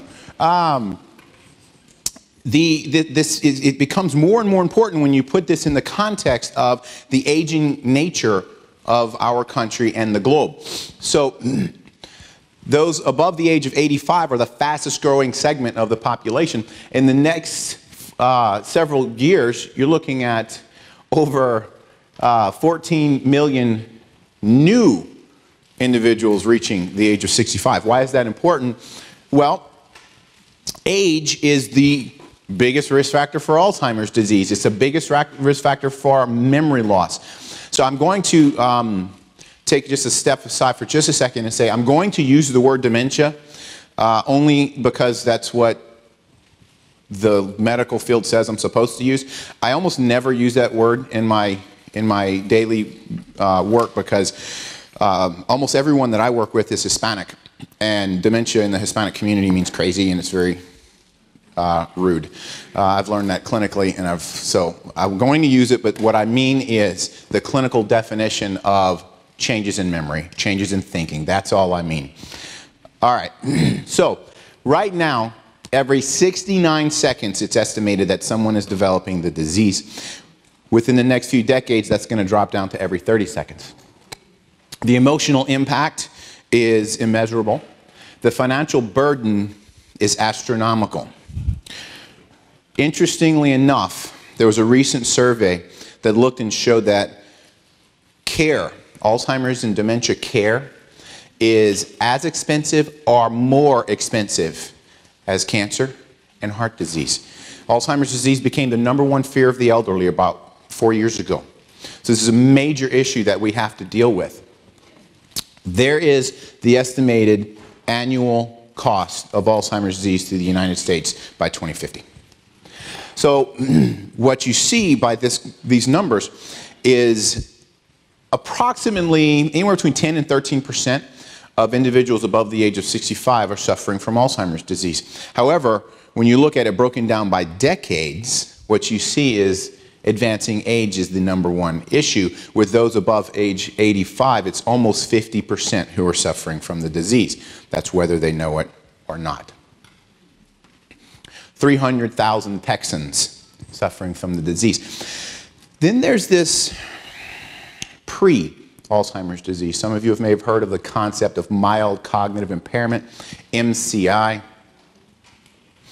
All that means, the thing about memory is if we wake up and our memory is drastically different, our language skills are drastically different overnight, that's not Alzheimer's disease. That's a stroke. That's a tumor. That's something that has happened to that person immediately. Alzheimer's disease is a slow process that takes a lot of time, and it develops over decades. So when you get into the pre-Alzheimer's, all this means is memory has changed, or language or something about their thinking has changed, but they still function. When you cross over into the dementia diagnosis, what that means is the person can no longer function by themselves. Someone else has to manage things for them. My wife says I'm demented already. She manages me. So here gets some interesting things. Approximately 15% of those diagnosed with MCI will convert to Alzheimer's disease every 12 months. But that's only 15%. About 15% actually, quote unquote, revert. So MCI as a prodromal pre-syndrome doesn't mean someone is slated to have Alzheimer's disease. It means they are at significant risk for the disease. I'm just going to press the wrong buttons. So it's estimated that 10 to 30% of those age 65 and above suffer from MCI. So when you combine that with Alzheimer's disease and other dementia statistics, 15 to 40% of individuals 65 and above are suffering from memory loss or some other cognitive loss. Explains Congress.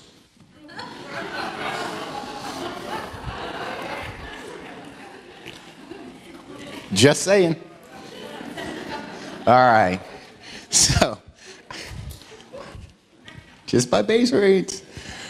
So, caregiver sorts of things. And I'm going to get into the science components in a moment. But some of the things that I end up trying to address. I'm a psychologist by training, by the way. So I'm a neuropsychologist. I'm the person who does memory testing and does the diagnosis of dementia. So I wasn't trained in a lab. I was trained with people. And I'm still licensed in the state of Texas. As a psychologist, the thing that bothers me most about this disease is as follows. In life, you have one thing that's yours, and only one that cannot go away, and that's you. That's who you are, your sense of self. Everything else can go away. Alzheimer's robs people of that. I find that fundamentally wrong, which is why we do this work. But what it does to the family, the loved ones, the community, society, that's the consequences of the disease that oftentimes we don't appreciate. I sit down with patients and families, and you know, let's be honest, the most stress suffered is by the family 90% of the time. My grandmother passed of Alzheimer's disease. My mother was a caregiver twice. She cared for her mother when she died of cancer, so she was a caregiver for her for about 3 years in their home. She passed in actually the bedroom that I grew up in. Then, within 12 months, my father's mother got diagnosed with Alzheimer's disease, and she was a caregiver for 8 years. 12 months after my second grandmother passed, my mom got diagnosed with cancer. And she went through 3 surgeries, 2 rounds of chemo. She is, by all accounts, partially cancer-free at the moment, and has been for a while. Do I think being a caregiver caused cancer? No. Do I think being a caregiver exacerbated and made it worse? Absolutely. From the basic biological effect that being a caregiver has on the person, you're at increased risk for the cold, the flu, cancer, stroke, heart attack. If you have diabetes, it's worse. If you have depression, it's worse. If you have anything, it's worse. It's like taking a 100-pound weighted vest and laying it on top of someone and saying, have a great day, and expecting them to do everything they normally do without assistance. It's unfair.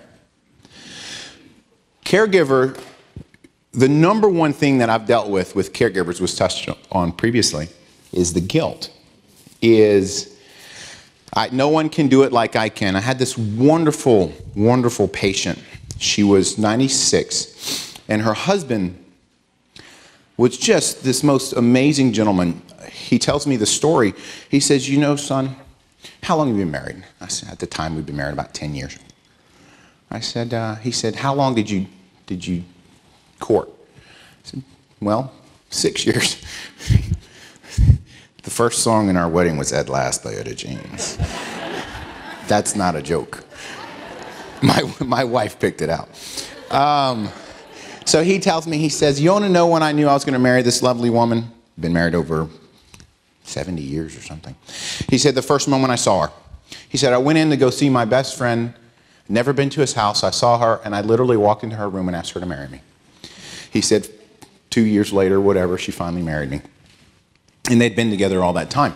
And he said, Dr. Brown, I can't let someone else take care of her. The week before, he had fallen trying to take care of her. Fortunately, nothing major happened. I told him, I said, what's going to happen if you fall and you hit your head next time you're trying to get her out of the tub, and both of you die because no one comes to your rescue and no one knows? Well, I guess I hadn't thought of that. Finally got him, I actually met with him about 6 times to get him to agree.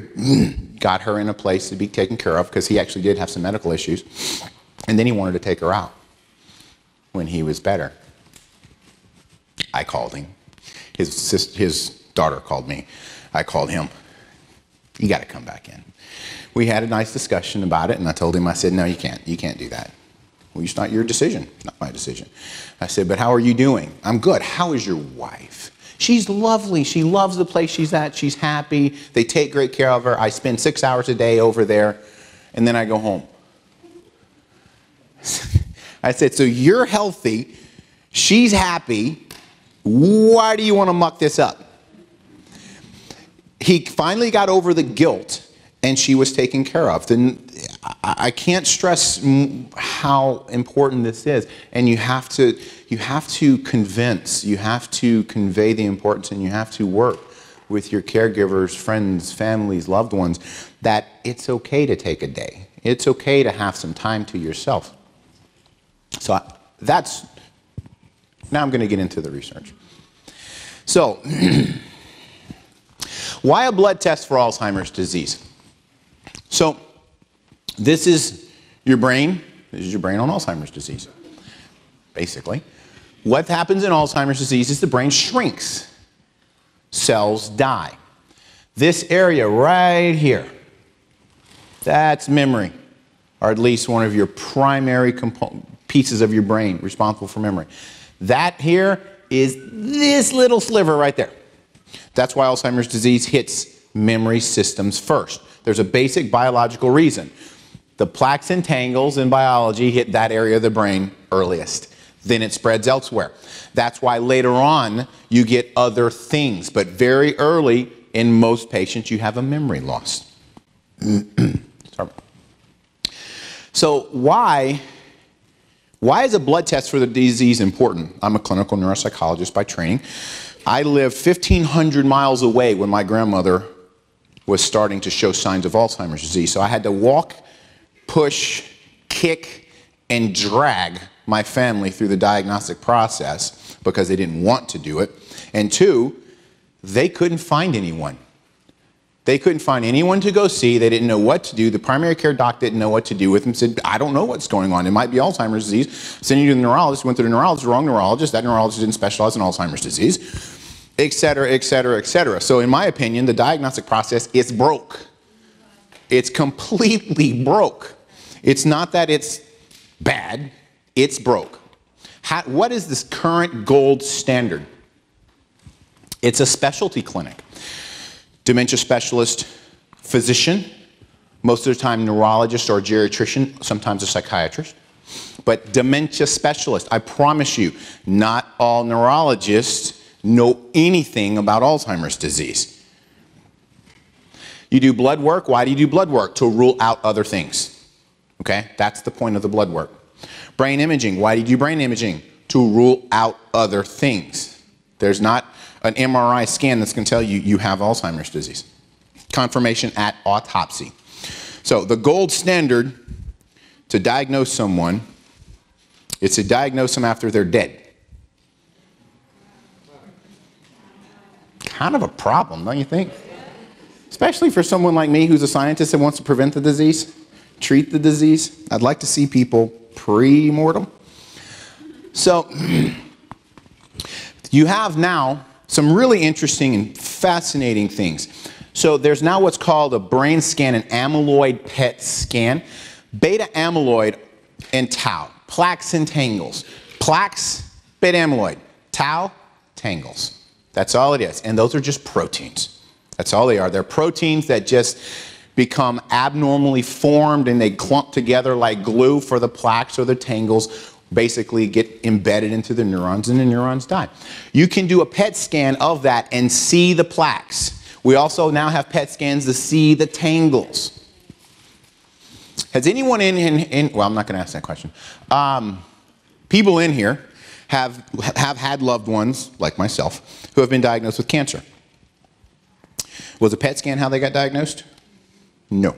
PET scan is confirmatory diagnosis. Why is that? Do you know? Did you ever see your bill for your PET scan? Yeah. Even when your insurance covers it, it's still, your stomach basically hits your toes. Because a cheap PET scan's about $5 grand. And that's a cheap PET scan, by the way. I've seen bills over 20 grand for one scan. This, at a minimum, is $5 grand a pop. So obviously, not going to be used for our frontline screening purposes. Just not going to happen. The other thing is, how many PET scanners are there? Not enough to do brain scans on the 40 million Americans age 65 and above. So that's why some of us have decided we have to do something about this system. Can we create a method that can be used in primary care providers' offices regularly, that's cost effective, that's time effective, that can be that referral. It can be the reason that your primary care doc says, you know what, you need to go to this specialty clinic. You need to get a beta amyloid scan. Exactly how you get to your cardiologist, exactly how you get to your oncologist and many other specialists.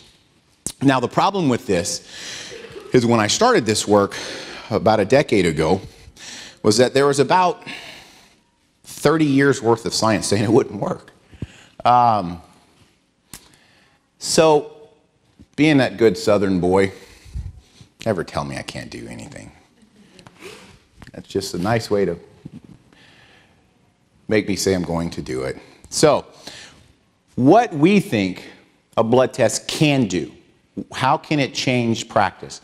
Well, it can be used for primary care providers to do that screening so that anyone, anytime, anywhere can walk into any clinic, get a blood draw, that blood tube can go off and get tested just like you do for your cholesterol, your glucose. Well, glucose you're doing different ways, but HbA1c. But there are other things.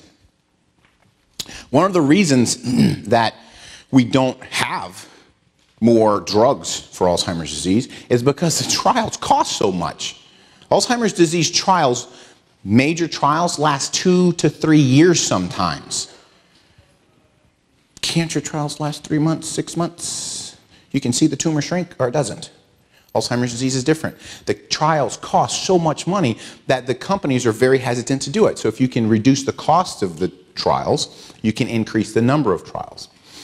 So here's a decade's worth of work in one slide, so it's always disappointing.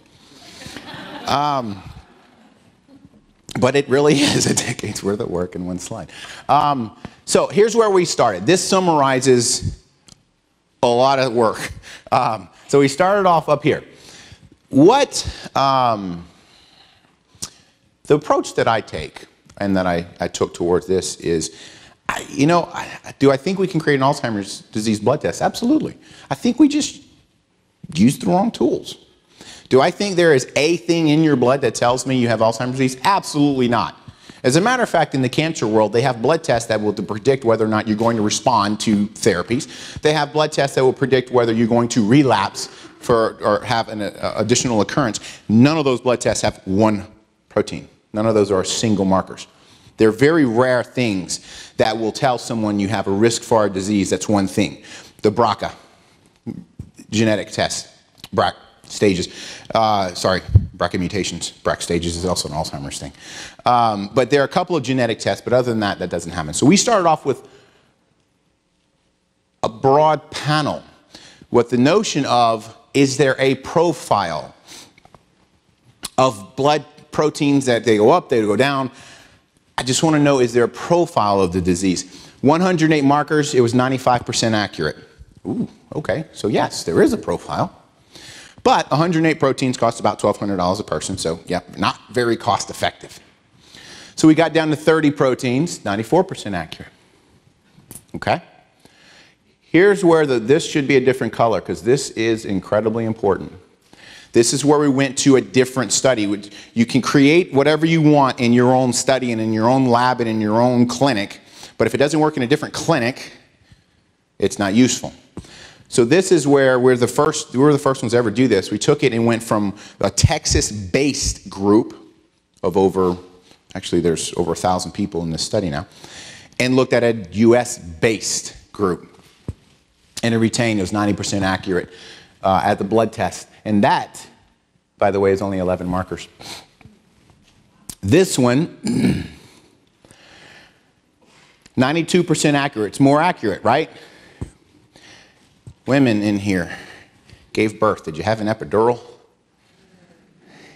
Yeah. How many men in here have ever had an epidural? Yeah, that's what I thought. Not many. That's how you do a CSF. It's a lumbar puncture.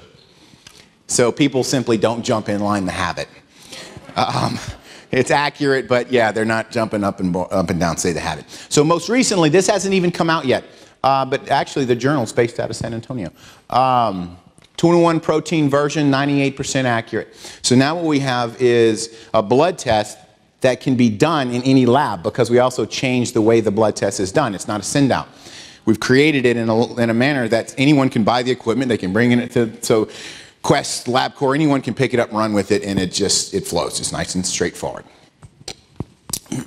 One of the things that I've been criticized, not me, my work, I don't take it personal. I say very facetiously. What we've been criticized as far as what is it in the blood that has anything to do with the brain. Now, your neuroscience sorts of people like to say that. I like to say they've lost their mind, because there's nothing that says that if you think that anything in the outside the brain doesn't influence the brain, then you really don't know the biology of the brain. There is this thing called the blood-brain barrier, but it's not as Fort Knox-ish as we like to think it is. So things cross. So we said, fine, we will cross-validate it. We'll look at it somewhere else, all right? So let's do that. So this was really fun. What we looked at is human brains, actually, and said, all right, I'm going to run these same proteins in the brain. So it's the exact same proteins that I've run in the blood. Does it predict the brain pathology? 100% accurate. So then I said, all right, what about mice? Because we have mice models of Alzheimer's disease. You know how a mouse gets Alzheimer's disease? We give it to them. So I know they have Alzheimer's disease. 100% accurate at detecting the brain pathology in the brain of mice and humans. And if I draw the blood from those mice out of their little arms, it's 100% accurate, depending on, I can go 90% with, this is with 3 markers. If I go to 5 markers, it's 100% accurate. So the blood test works incredibly well. It also predicts, this is what a brain scan of beta amyloid looks like. This is actually from our Mexican-American study. And this is someone with Alzheimer's and someone without. And it's 85% accurate at detecting brain scan positive Alzheimer's disease as well. So that got me thinking, which is a dangerous thing. If there's a blood test for Alzheimer's disease, shouldn't there be a blood test for Parkinson's or frontotemporal dementia or Down syndrome or any other neurological something? That's heresy, by the way, in the science field. We took 13 proteins. Here are the number of patients per group. This is called frontotemporal dementia, Lewy bodies dementia, Parkinson's disease, Down syndrome, Alzheimer's disease, and normal controls. 100% accurate at detecting and discriminating every single one of the groups. So there's an international initiative right now just on this, which is led out of Texas. But it includes 7 countries so far, 4 continents, I think. Specifically looking at how do we understand all of these diseases, not just one of them, because there's a lot of overlap. So this is what we've now done, and a lot of what we've done is, I said, we have a study looking at Latinos, Mexican American, the ABLE study. We've partnered with numerous people to look at how the blood test works, and this is brand new data. This has never been published. This is our Mexican American only study. Our blood test is 90% accurate at detecting Alzheimer's disease. Now, this is a community-based sample.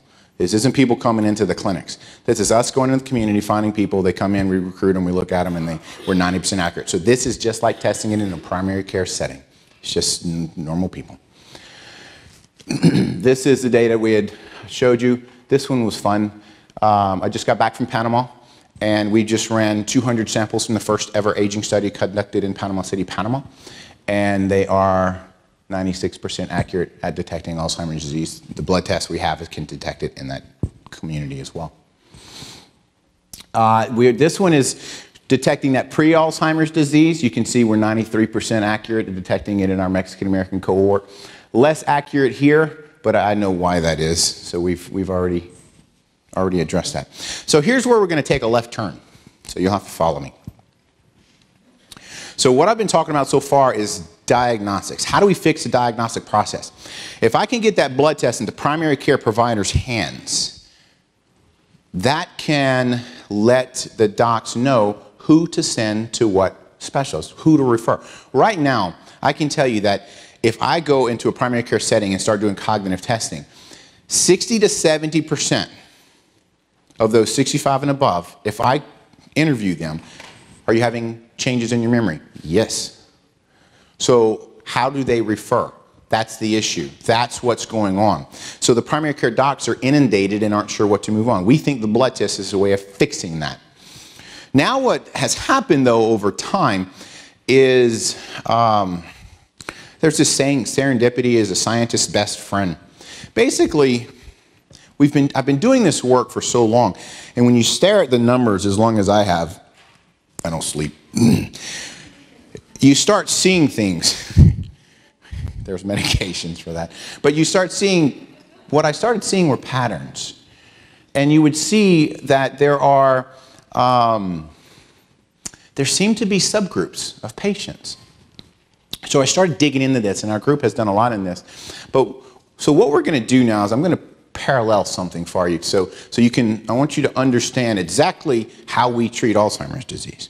So I'm going to start off with heart disease. Okay? I'm going to give you, to my opinion, the best example in healthcare in terms of treating specific organ-based disease is heart disease. I don't think anyone's done better.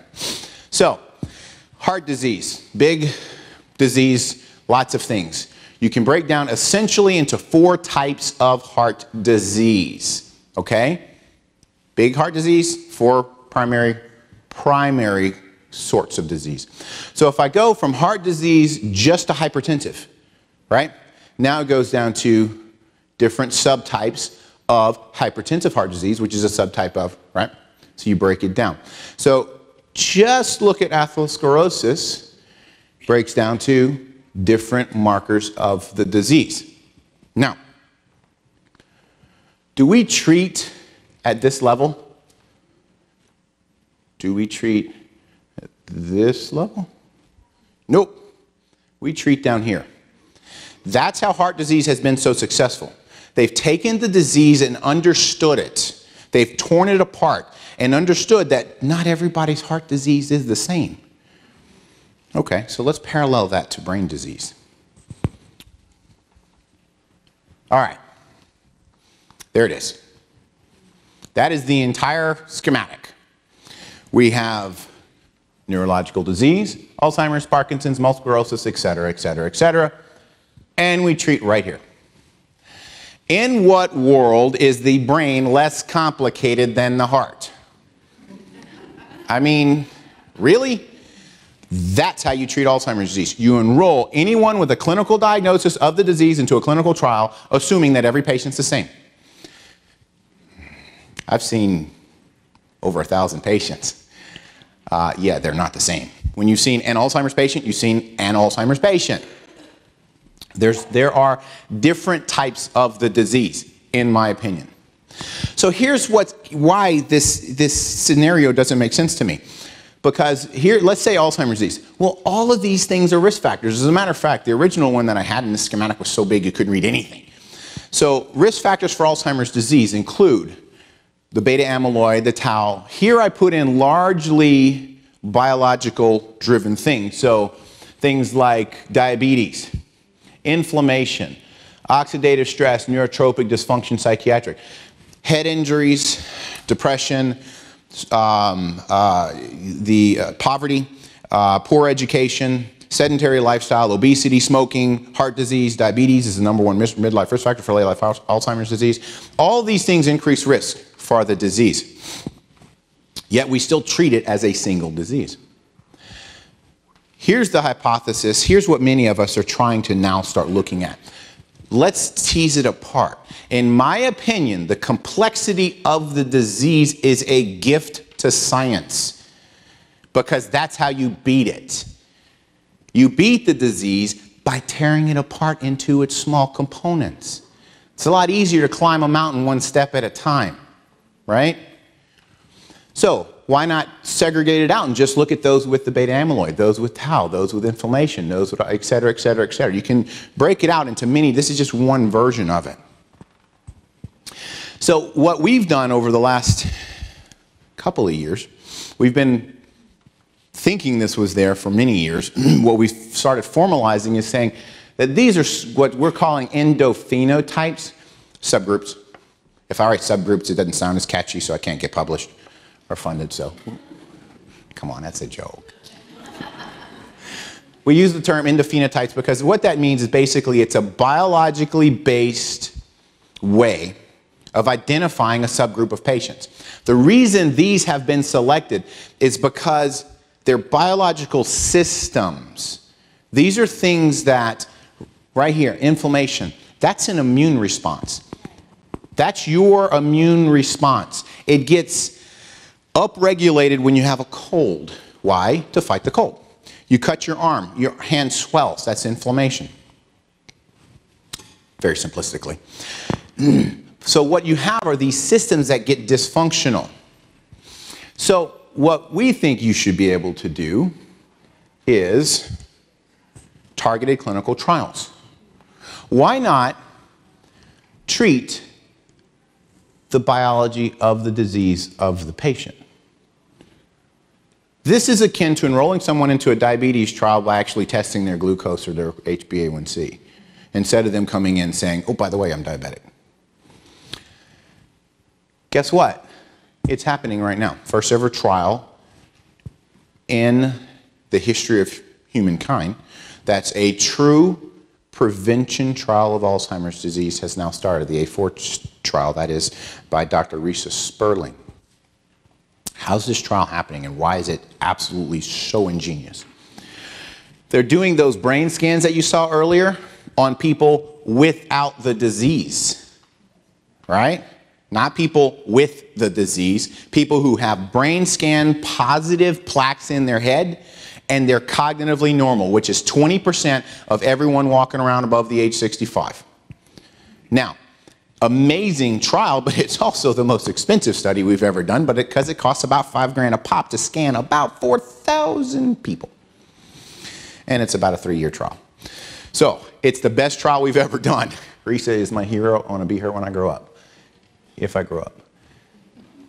However, why can't we do this other ways? So there was a really big splash, I guess it was 2 years ago, maybe 3. Suzanne Kraft, now at Wake Forest, published this work that showed that intranasal insulin improved memory in those with Alzheimer's disease. It made huge media stuff. That's now into a full phase 2, potentially phase 3 trial called the SNF trial, which is ongoing right now. What I've told her, and I'm hoping she'll give me the blood samples, is why don't we look at specifically those who have metabolic dysfunction and see whether or not it works for that subgroup of patients. But here's the one where I've spent most of my time and I'm most passionate or, I don't know, perseverative. Inflammation. Inflammation is related to Alzheimer's disease, Parkinson's disease, multiple sclerosis, traumatic brain injury, depression, basically everything, cancer. We've had 3 clinical trials to use anti-inflammatory agents to treat Alzheimer's disease. Every one of them has failed. Every one of them. Why did they fail? Well, here's why. So what we've done is created a way of taking a blood test and determining whether or not someone has dysfunction in their inflammatory system. Not one protein, because that didn't work for the blood test for Alzheimer's disease. What we took was a way of profiling inflammation as a biological system and said someone has dysfunction. They're either split into 3 groups, low, middle, and high.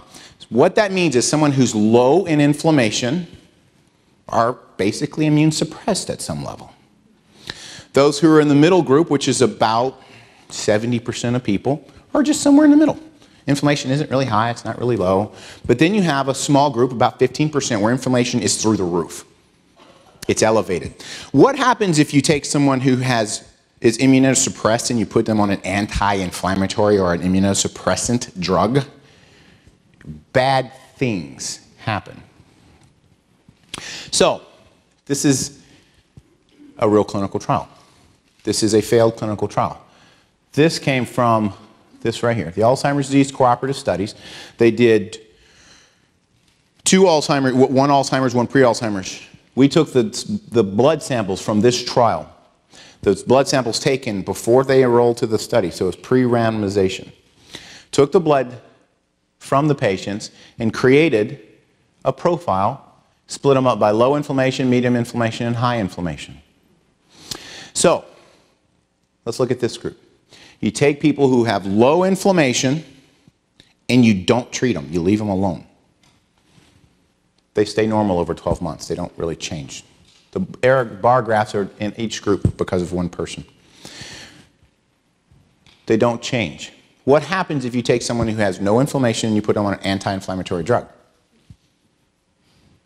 Normal decline in an Alzheimer's patient somewhere around here. They decline worse. So in other words, you give them an anti-inflammatory drug and you made them worse. In the middle group, they're in the middle group. There's no difference between these two groups. They're just somewhere in the middle.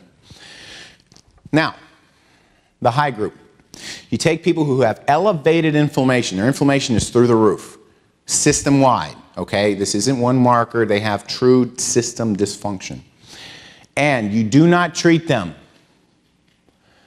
They decline worse over 12 months than if you would not have treated them at all. If you'd have left them alone, they would have actually been just fine. If you treat them, however, that's the comparison. They get better.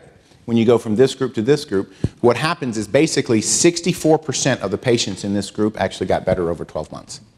Now, it's a subgroup. It's 15% of the patients. This graph is a graph of a doomed clinical trial because adverse responders, 15%, 15%, non-responders, 70%.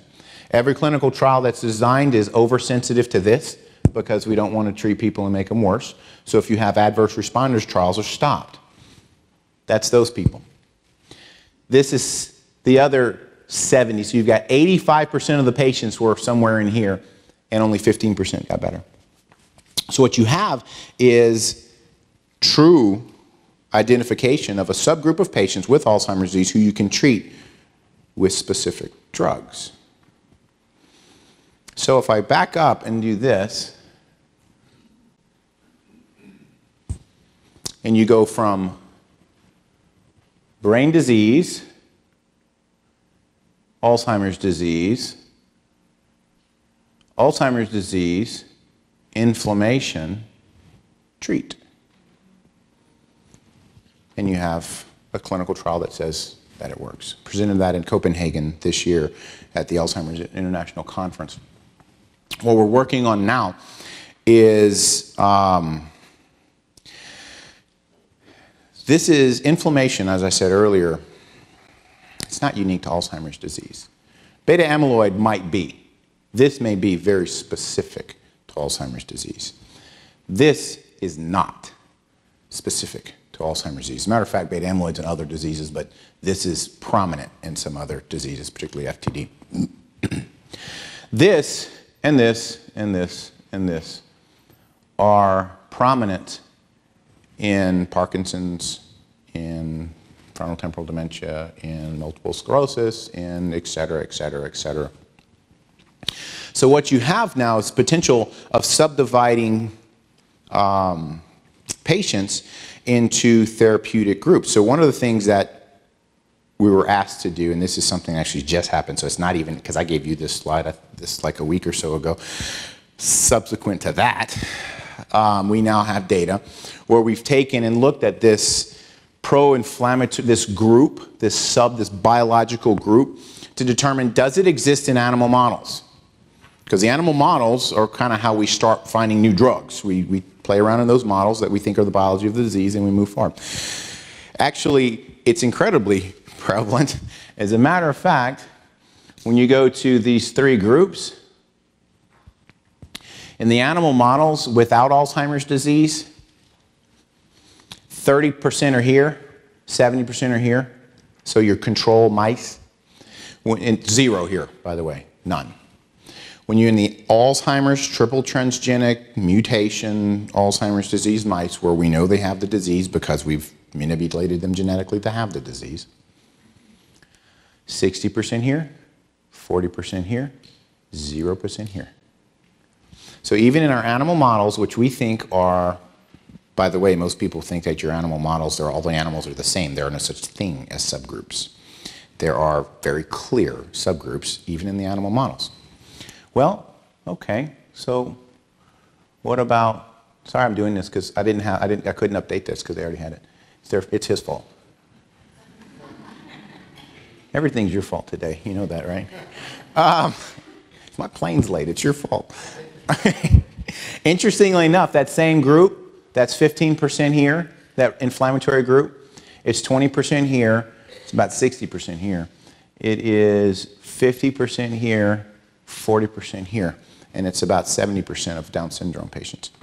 So this group is it's a biological system is all it is, but it's dysfunctional across neurodegenerative diseases.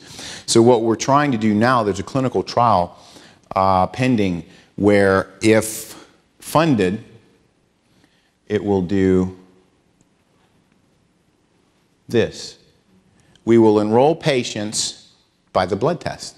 They get a clinical diagnosis of Alzheimer's disease, they come in, they get a blood test. If their blood test shows this profile, they go into the trial. They get an anti-inflammatory drug, determines whether or not it makes them better. Does it slow progression? Does it make them better?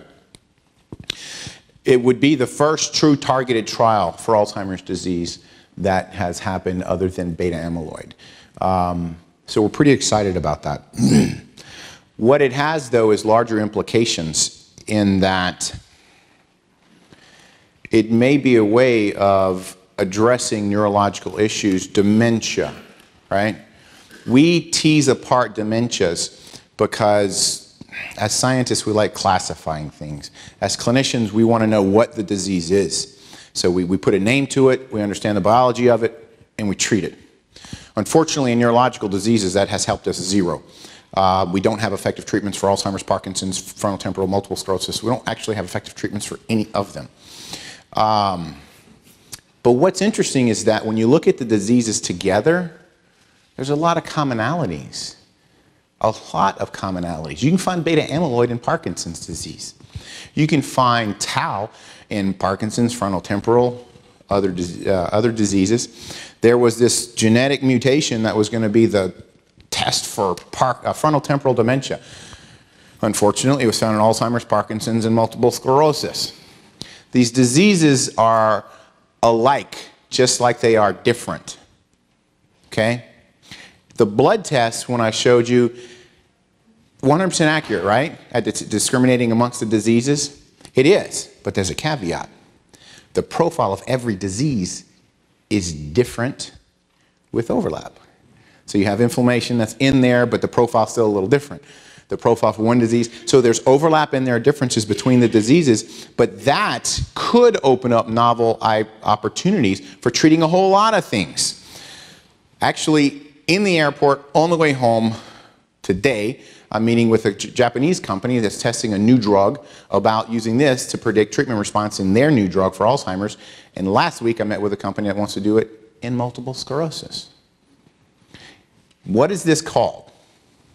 Personalized medicine.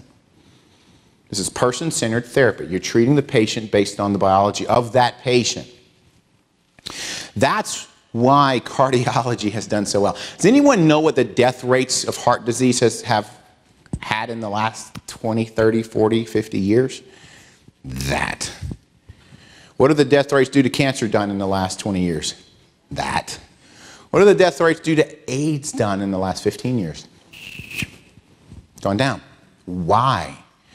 Because we've understood the complexity of the diseases. If you go into the science of oncology, there are people in oncology who don't even want to use the word cancer anymore. They want it to go away. Because telling someone they have cancer tells them what? Nothing. Tells you you may be dying, but that's all it tells you. What kind of cancer? Is it breast cancer? Okay, what kind of breast cancer? Cancer is treating now, they're looking at treatments that are specific to the molecular makeup of the cancer cell. We have treatment cure rates in cancer that are amazing. Heart disease, they're amazing. Why? Because we've deconstructed the disease, the diseases. There's no such thing as heart disease. Really? There's no such thing as, I love that, dyslipidemia. Okay, that means my lipids are somehow messed up. How useful is that? Go see your cardiologist. He's going to treat you very specifically. So that's where some of the newer work, and why I say, I get frustrated oftentimes when I see the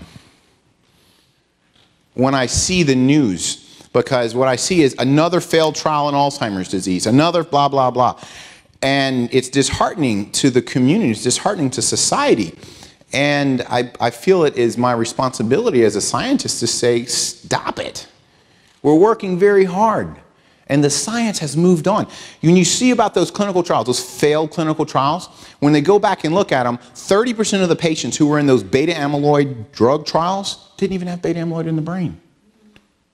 Well, that's called a doomed trial. It's like treating people for diabetes who don't have diabetes, right? So, but that's not a failure. Because of that, we now have the A4 trial.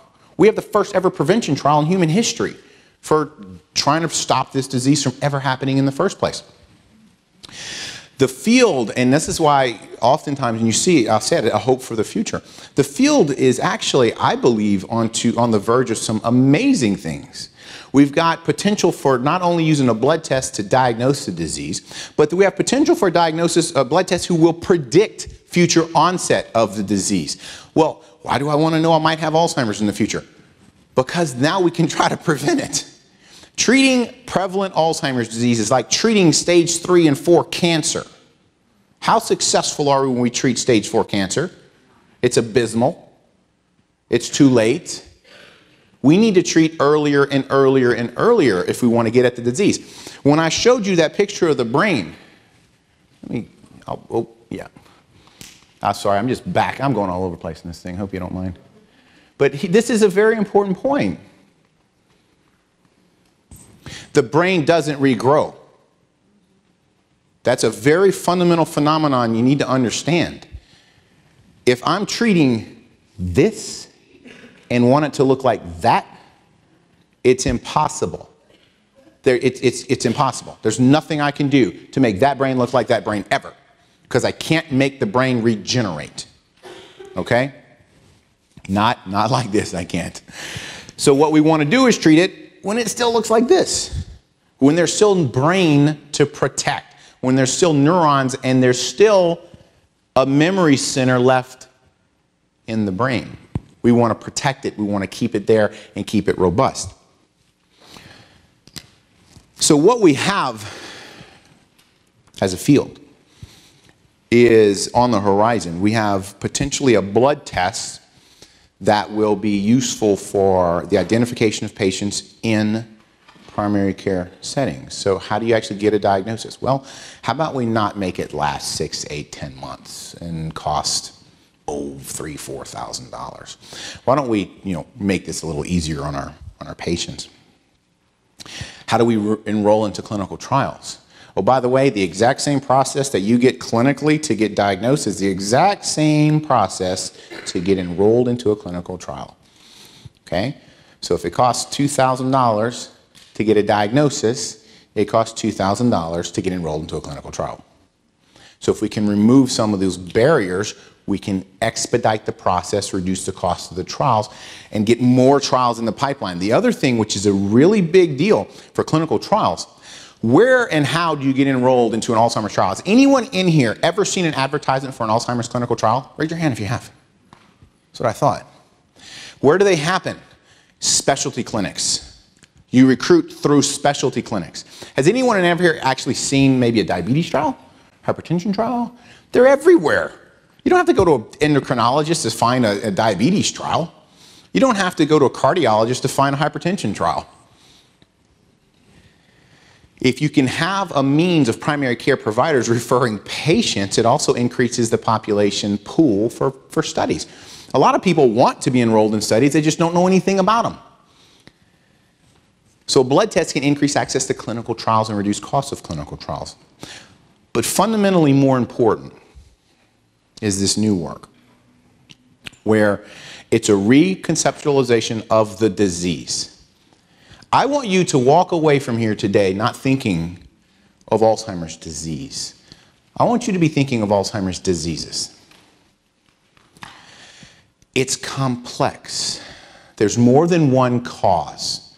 There are a lot of things that relate to the risk for Alzheimer's disease. And until we understand the one thing that doesn't exist, in my opinion, we have to understand the complexity of the disease. When we understand that there are subgroups of the disease, just like there are subgroups of cancer, hypertension, cholesterol, everything else, if we treat it that way, we're going to treat the disease better. We're going to start actually finding improvement in patients, prevention in patients. The field is moving in this direction.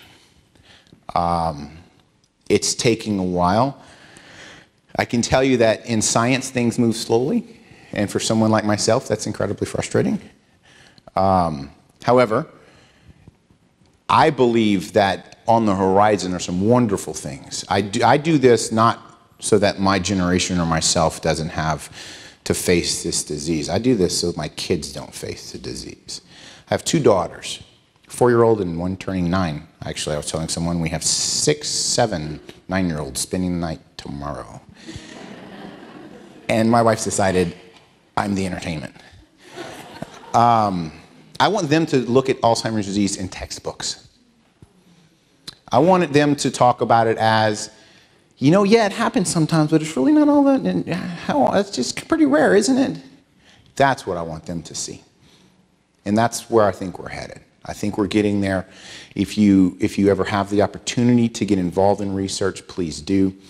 If you ever have the opportunity to advocate for support of science, please, please do. The annual budget for cancer research at the NIH is over $6 billion. The annual budget for heart disease research is over $5 billion. The annual research for HIV is over $4 billion. The annual research for Alzheimer's is $500 million.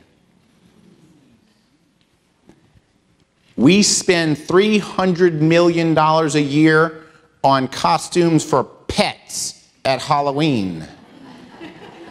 That's almost the annual budget for Alzheimer's science. We have messed up priorities, to say the least.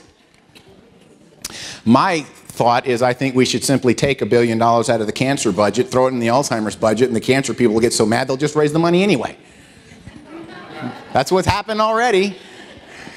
Advocate. I do all the time. Anytime I speak to anyone, I always look. You've heard from one of the physicians I actually respect most in this state early this morning. We can provide wonderful care for our patients. Without the science, we will never cure this disease, period. Okay? The only hope for beating it is the science.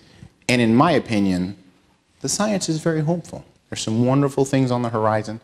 I'm going to stop there. I appreciate, I don't know if I'm running out of time, but I'm going to say. We decided if you're comfortable with this to have, you take questions now, just for your presentation. Love to. I love Q&A. So I'll stop there and we'll have questions. Wonderful. Yes, ma'am. People are turning in cards and I'm asking, am I going to get in trouble for that? Okay, go ahead.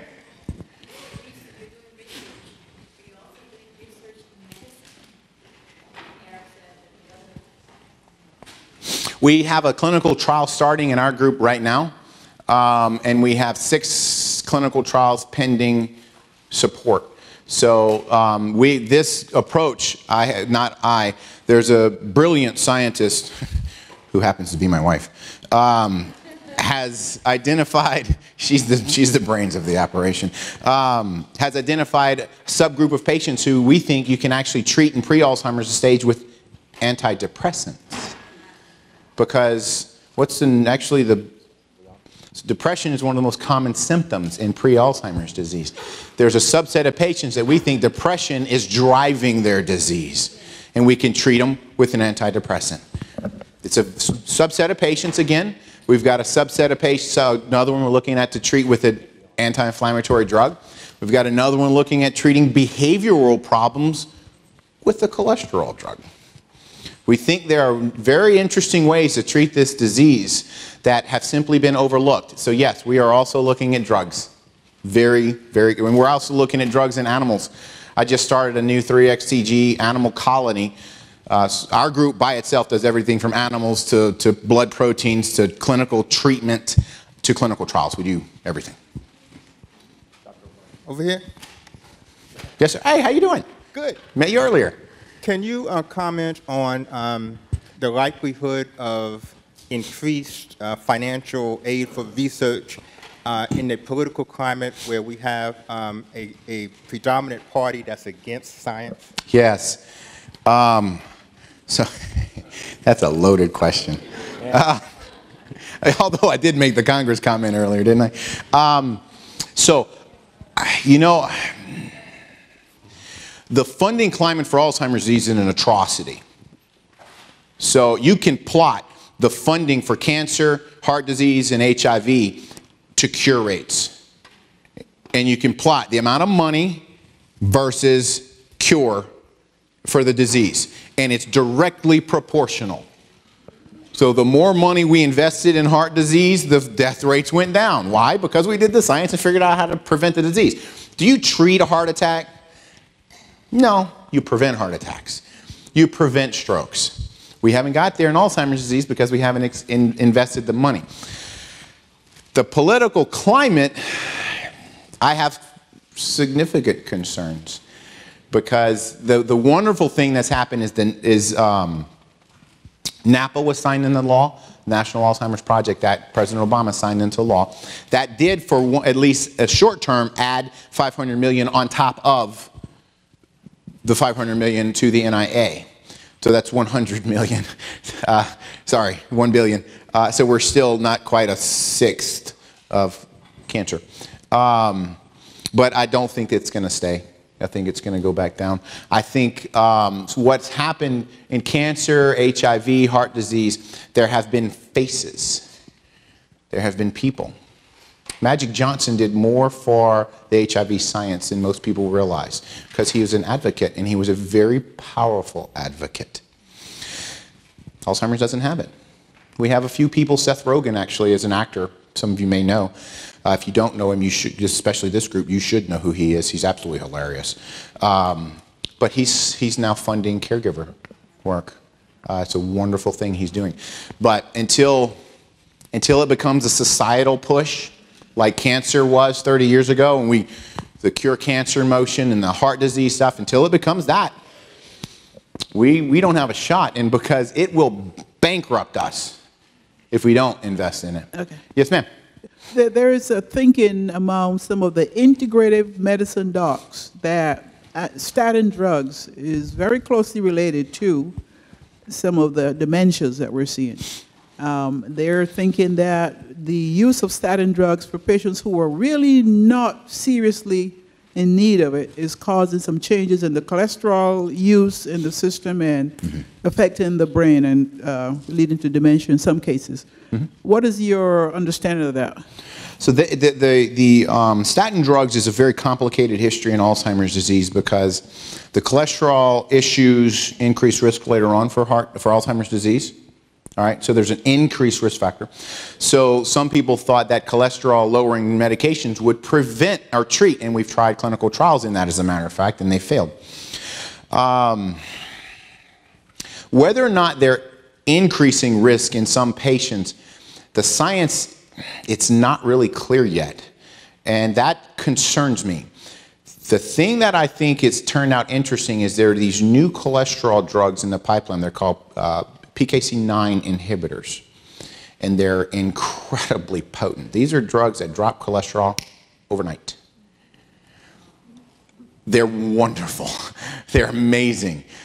Actually, a trial just got stopped because they thought they may cause cognitive problems in some people. Now, they figured it out. They've moved on. The drugs are wonderful. These are going to be probably the best cholesterol drugs ever to hit the market. But there may be something with that, and we have to understand it. I will tell you that a lot of people now, what they're looking at in aging, which is what Dr. Oakes really was hinting at, is relaxing a lot of medications. We know that tight control over diabetes, for example, in those 70, 80 plus can be bad. HbA1c under 8 is considered controlled in those who are over age 70.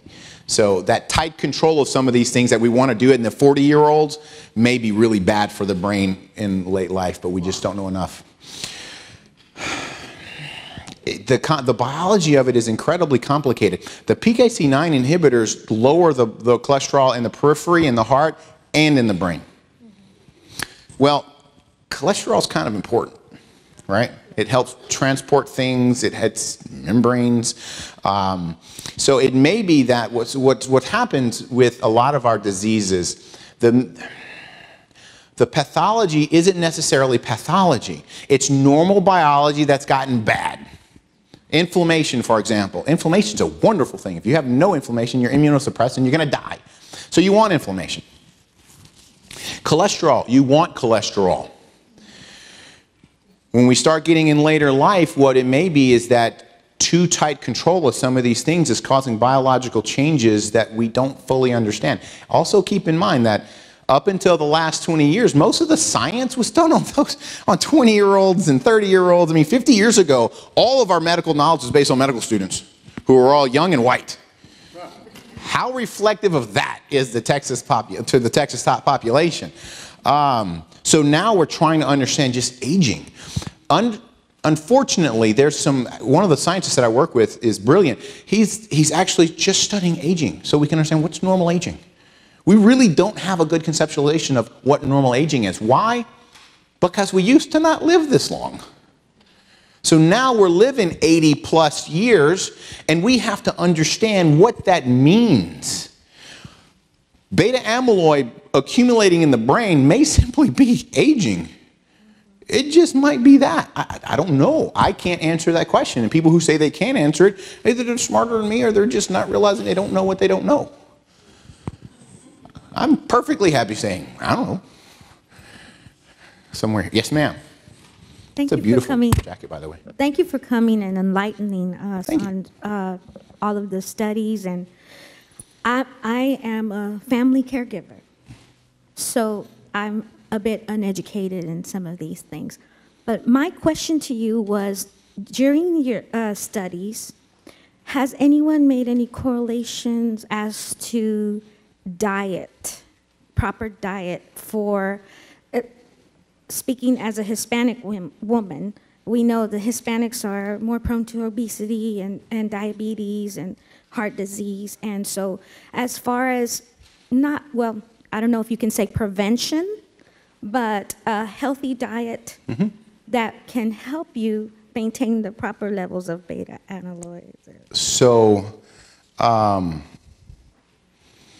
first of all, being a family caregiver is a very difficult job. Don't qualify what you're doing to anyone. I respect you for what you do. Diet, that's a complicated question. You probably know about as much as I do. Every week it seems like something hits the news about green tea or the Mediterranean diet or curcumin or whatever and how it's going to prevent Alzheimer's disease and do this and do that and do this. So there's some research that shows that you can do a specific type of diet and you can actually change the beta amyloid levels in the brain. So there's a diet study ongoing right now in the United States to treat early Alzheimer's disease. It's actually diet and exercise combined. Dr. Laura Baker at Wake Forest is running it, and she's amazing. So diet is a very complicated question. Can I finish answering it? Oh, yeah, when you're done with that question, we have some on cards that I'll read to you. Awesome. And we thought you'd stay till like noon tomorrow. Is that okay? Yeah, my wife might be upset about that. Oh, we called. You call her. Have at it. I don't even want to be in the room to hear what she tells you. I know what she would tell me. So diet, the best answer that I can have, that I can be 100% confident in saying is, anything that's good for your heart is good for your brain. So everything about the heart diet, it's great for your brain. I just wish that we could get that put into the Heart Association stuff. I know the Alzheimer's Association's here, and I say this to them all the time. I work with them nationally, and I say this all the time. Go tell the Heart Association to put that in their stuff, because everything that's good for the heart is good for the brain. So a heart-healthy diet, heart-healthy exercise is preventative against bad brain stuff. Now, to say this one diet thing is more important than the other, I mean, I'm friends with the guy who created the Mediterranean diet, and every time someone tries to parse it out to this type of grain and that, he just laughs. He says, how can you do that? Do you realize that every time you take a bite of anything you eat, that makes taking 10 medications look like nothing, because there are so many nutrients in your food that are going to act in your body, thousands, and it's just difficult to understand. The best science that I see so far would simply say, good for your heart. Good for your brain. Yes, sir. All right, we have a number of you put questions down, and we thank you for that, and we'll toss some of these at Dr. O'Brien. What is your opinion of medications slowing down dementia symptoms? Are they effective? That's what they do. So the medications slow the disease. They slow progression. There's research after research after research to show that that is the case. So I'm a very big proponent of getting on the medications. Gets back to this, I say, I'm a psychologist. Improve quality of life. I want patients to have as much functional capacity as they can, as long as they can. So the medications do slow the disease. They do not cure it or fundamentally change it. They just slow it. Talking about FTD, frontal temporal dementia, any new tests or treatments that you're aware of? It's a terrible disease for those who don't know about it. It's heart-wrenching every time I see one of those patients. There's a wonderful consortium that's dealing with the tauopathies, which is FTD is one of those, and it's actually funded largely by a Texas-based group. Right now we still have basically no treatments. It's symptomatic only. And it's devastating for any of you who've ever seen it. It's a disease that affects earlier, and the first thing it does is it changes personality. So patients go from docile and nice and friendly to aggressive, abusive, spending fortunes. It's horrific. But as of right now, they're still trying to look at it. And when misdiagnosed as Alzheimer's, some of the treatments, medications, exacerbate FTD? Potentially. Some of the Alzheimer's medicines shouldn't hurt, but some of the treatments maybe can. There's also other diseases, though, that the Alzheimer's medicines do make worse. And then what happens, though, is they also get put on antipsychotics, right, which don't help. Unfortunately, they might make them worse sometimes. Some patients, they do help, but the other thing about antipsychotics is they're black boxed in the elderly. Why? Increased risk of stroke, heart attack, and death. So the antipsychotics are useful, but they're dangerous. What is the operational definition of accuracy in the blood tests you've talked about, and how is that confirmed? Okay, that's it. That came from the FDA. I'd say that's a really, really pointed question. All right, I'm not going to get that technical with it. Whoever wrote it, pin me in the corner, and I'll go into the bioinformatics if you'd like. That was against clinical diagnosis, okay? So the gold standard was someone went through a multidisciplinary specialist clinic. So they were seen here in Texas by dementia specialists, and that was the diagnosis. The blood test is compared against that clinical diagnosis. Early stage disease, what I talked about was the overall accuracy of it, which is the weighting of sensitivity and specificity of the disease. Ours now has 90% sensitivity and specificity, which means that we can, without getting too technical, I can adjust the statistics such that I can be 90% accurate in a primary care setting where the base rate of disease is only 10% of patients walking through the door. So it's accurate. I heard recently from a so-called health-oriented radio program that the aluminum, and I believe it was also mercury, in flu shots cause Alzheimer's disease. Is there any truth to this? For those of you watching on television and only listening to the sound, he's smiling. So, you know, it kind of gets to that whole similar to that autism, real political stuff that is still going on, by the way. You know, I have not seen convincing evidence and data to suggest that.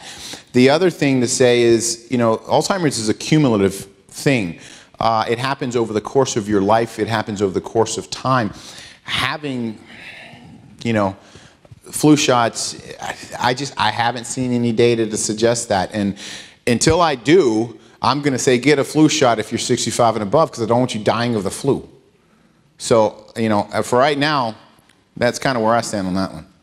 And thousands die of the flu every year. Yep. And they're at risk are older and younger. In your opinion, how accurate or effective is a mini mental status exam in determining a diagnosis? All right, come on. Who's the healthcare provider in here that's good doing MMSEs? All right, so the MMSE, it's an atrocity, actually. It's great for a bedside clinical exam. So when I was seeing inpatients, I would use that as part of my exam. But I'm a neuropsychologist, so we do a lot more than that. The MMSE is, it's okay. It's going to be really bad at detecting really early, and it's going to be an atrocity at detecting pre. If you want a better test that doesn't take any more time, go look up what's called the Montreal Cognitive Assessment, the MOCA, and it's free. The MMSE, by the way, is now copyrighted, so if you're photocopying it and using it, I'm going to say don't do that.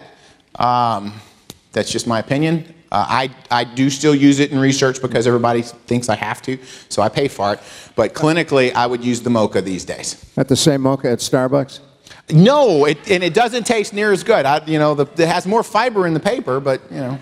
Where can we find information on enrolling in a clinical trial? So I know that the Alzheimer Association is represented here. If you go to the Alzheimer's Association webpage, who's the Alzheimer's Association representative? Where are you? Come on. I know you're here. They're outside. Trial Match. That's what it is. Go to Trial Match. It is an absolutely wonderful facility. It's an online system. You can get registered. You can go into it, and it will notify you if there's a trial that you might be interested in your area. So go to Trial Match. It's the best way to find out. And if you're looking for something specific and can't find it, contact him. They'd have my email address. See, I was just prompting trial. I was supporting Trial Match, but I couldn't remember what it was.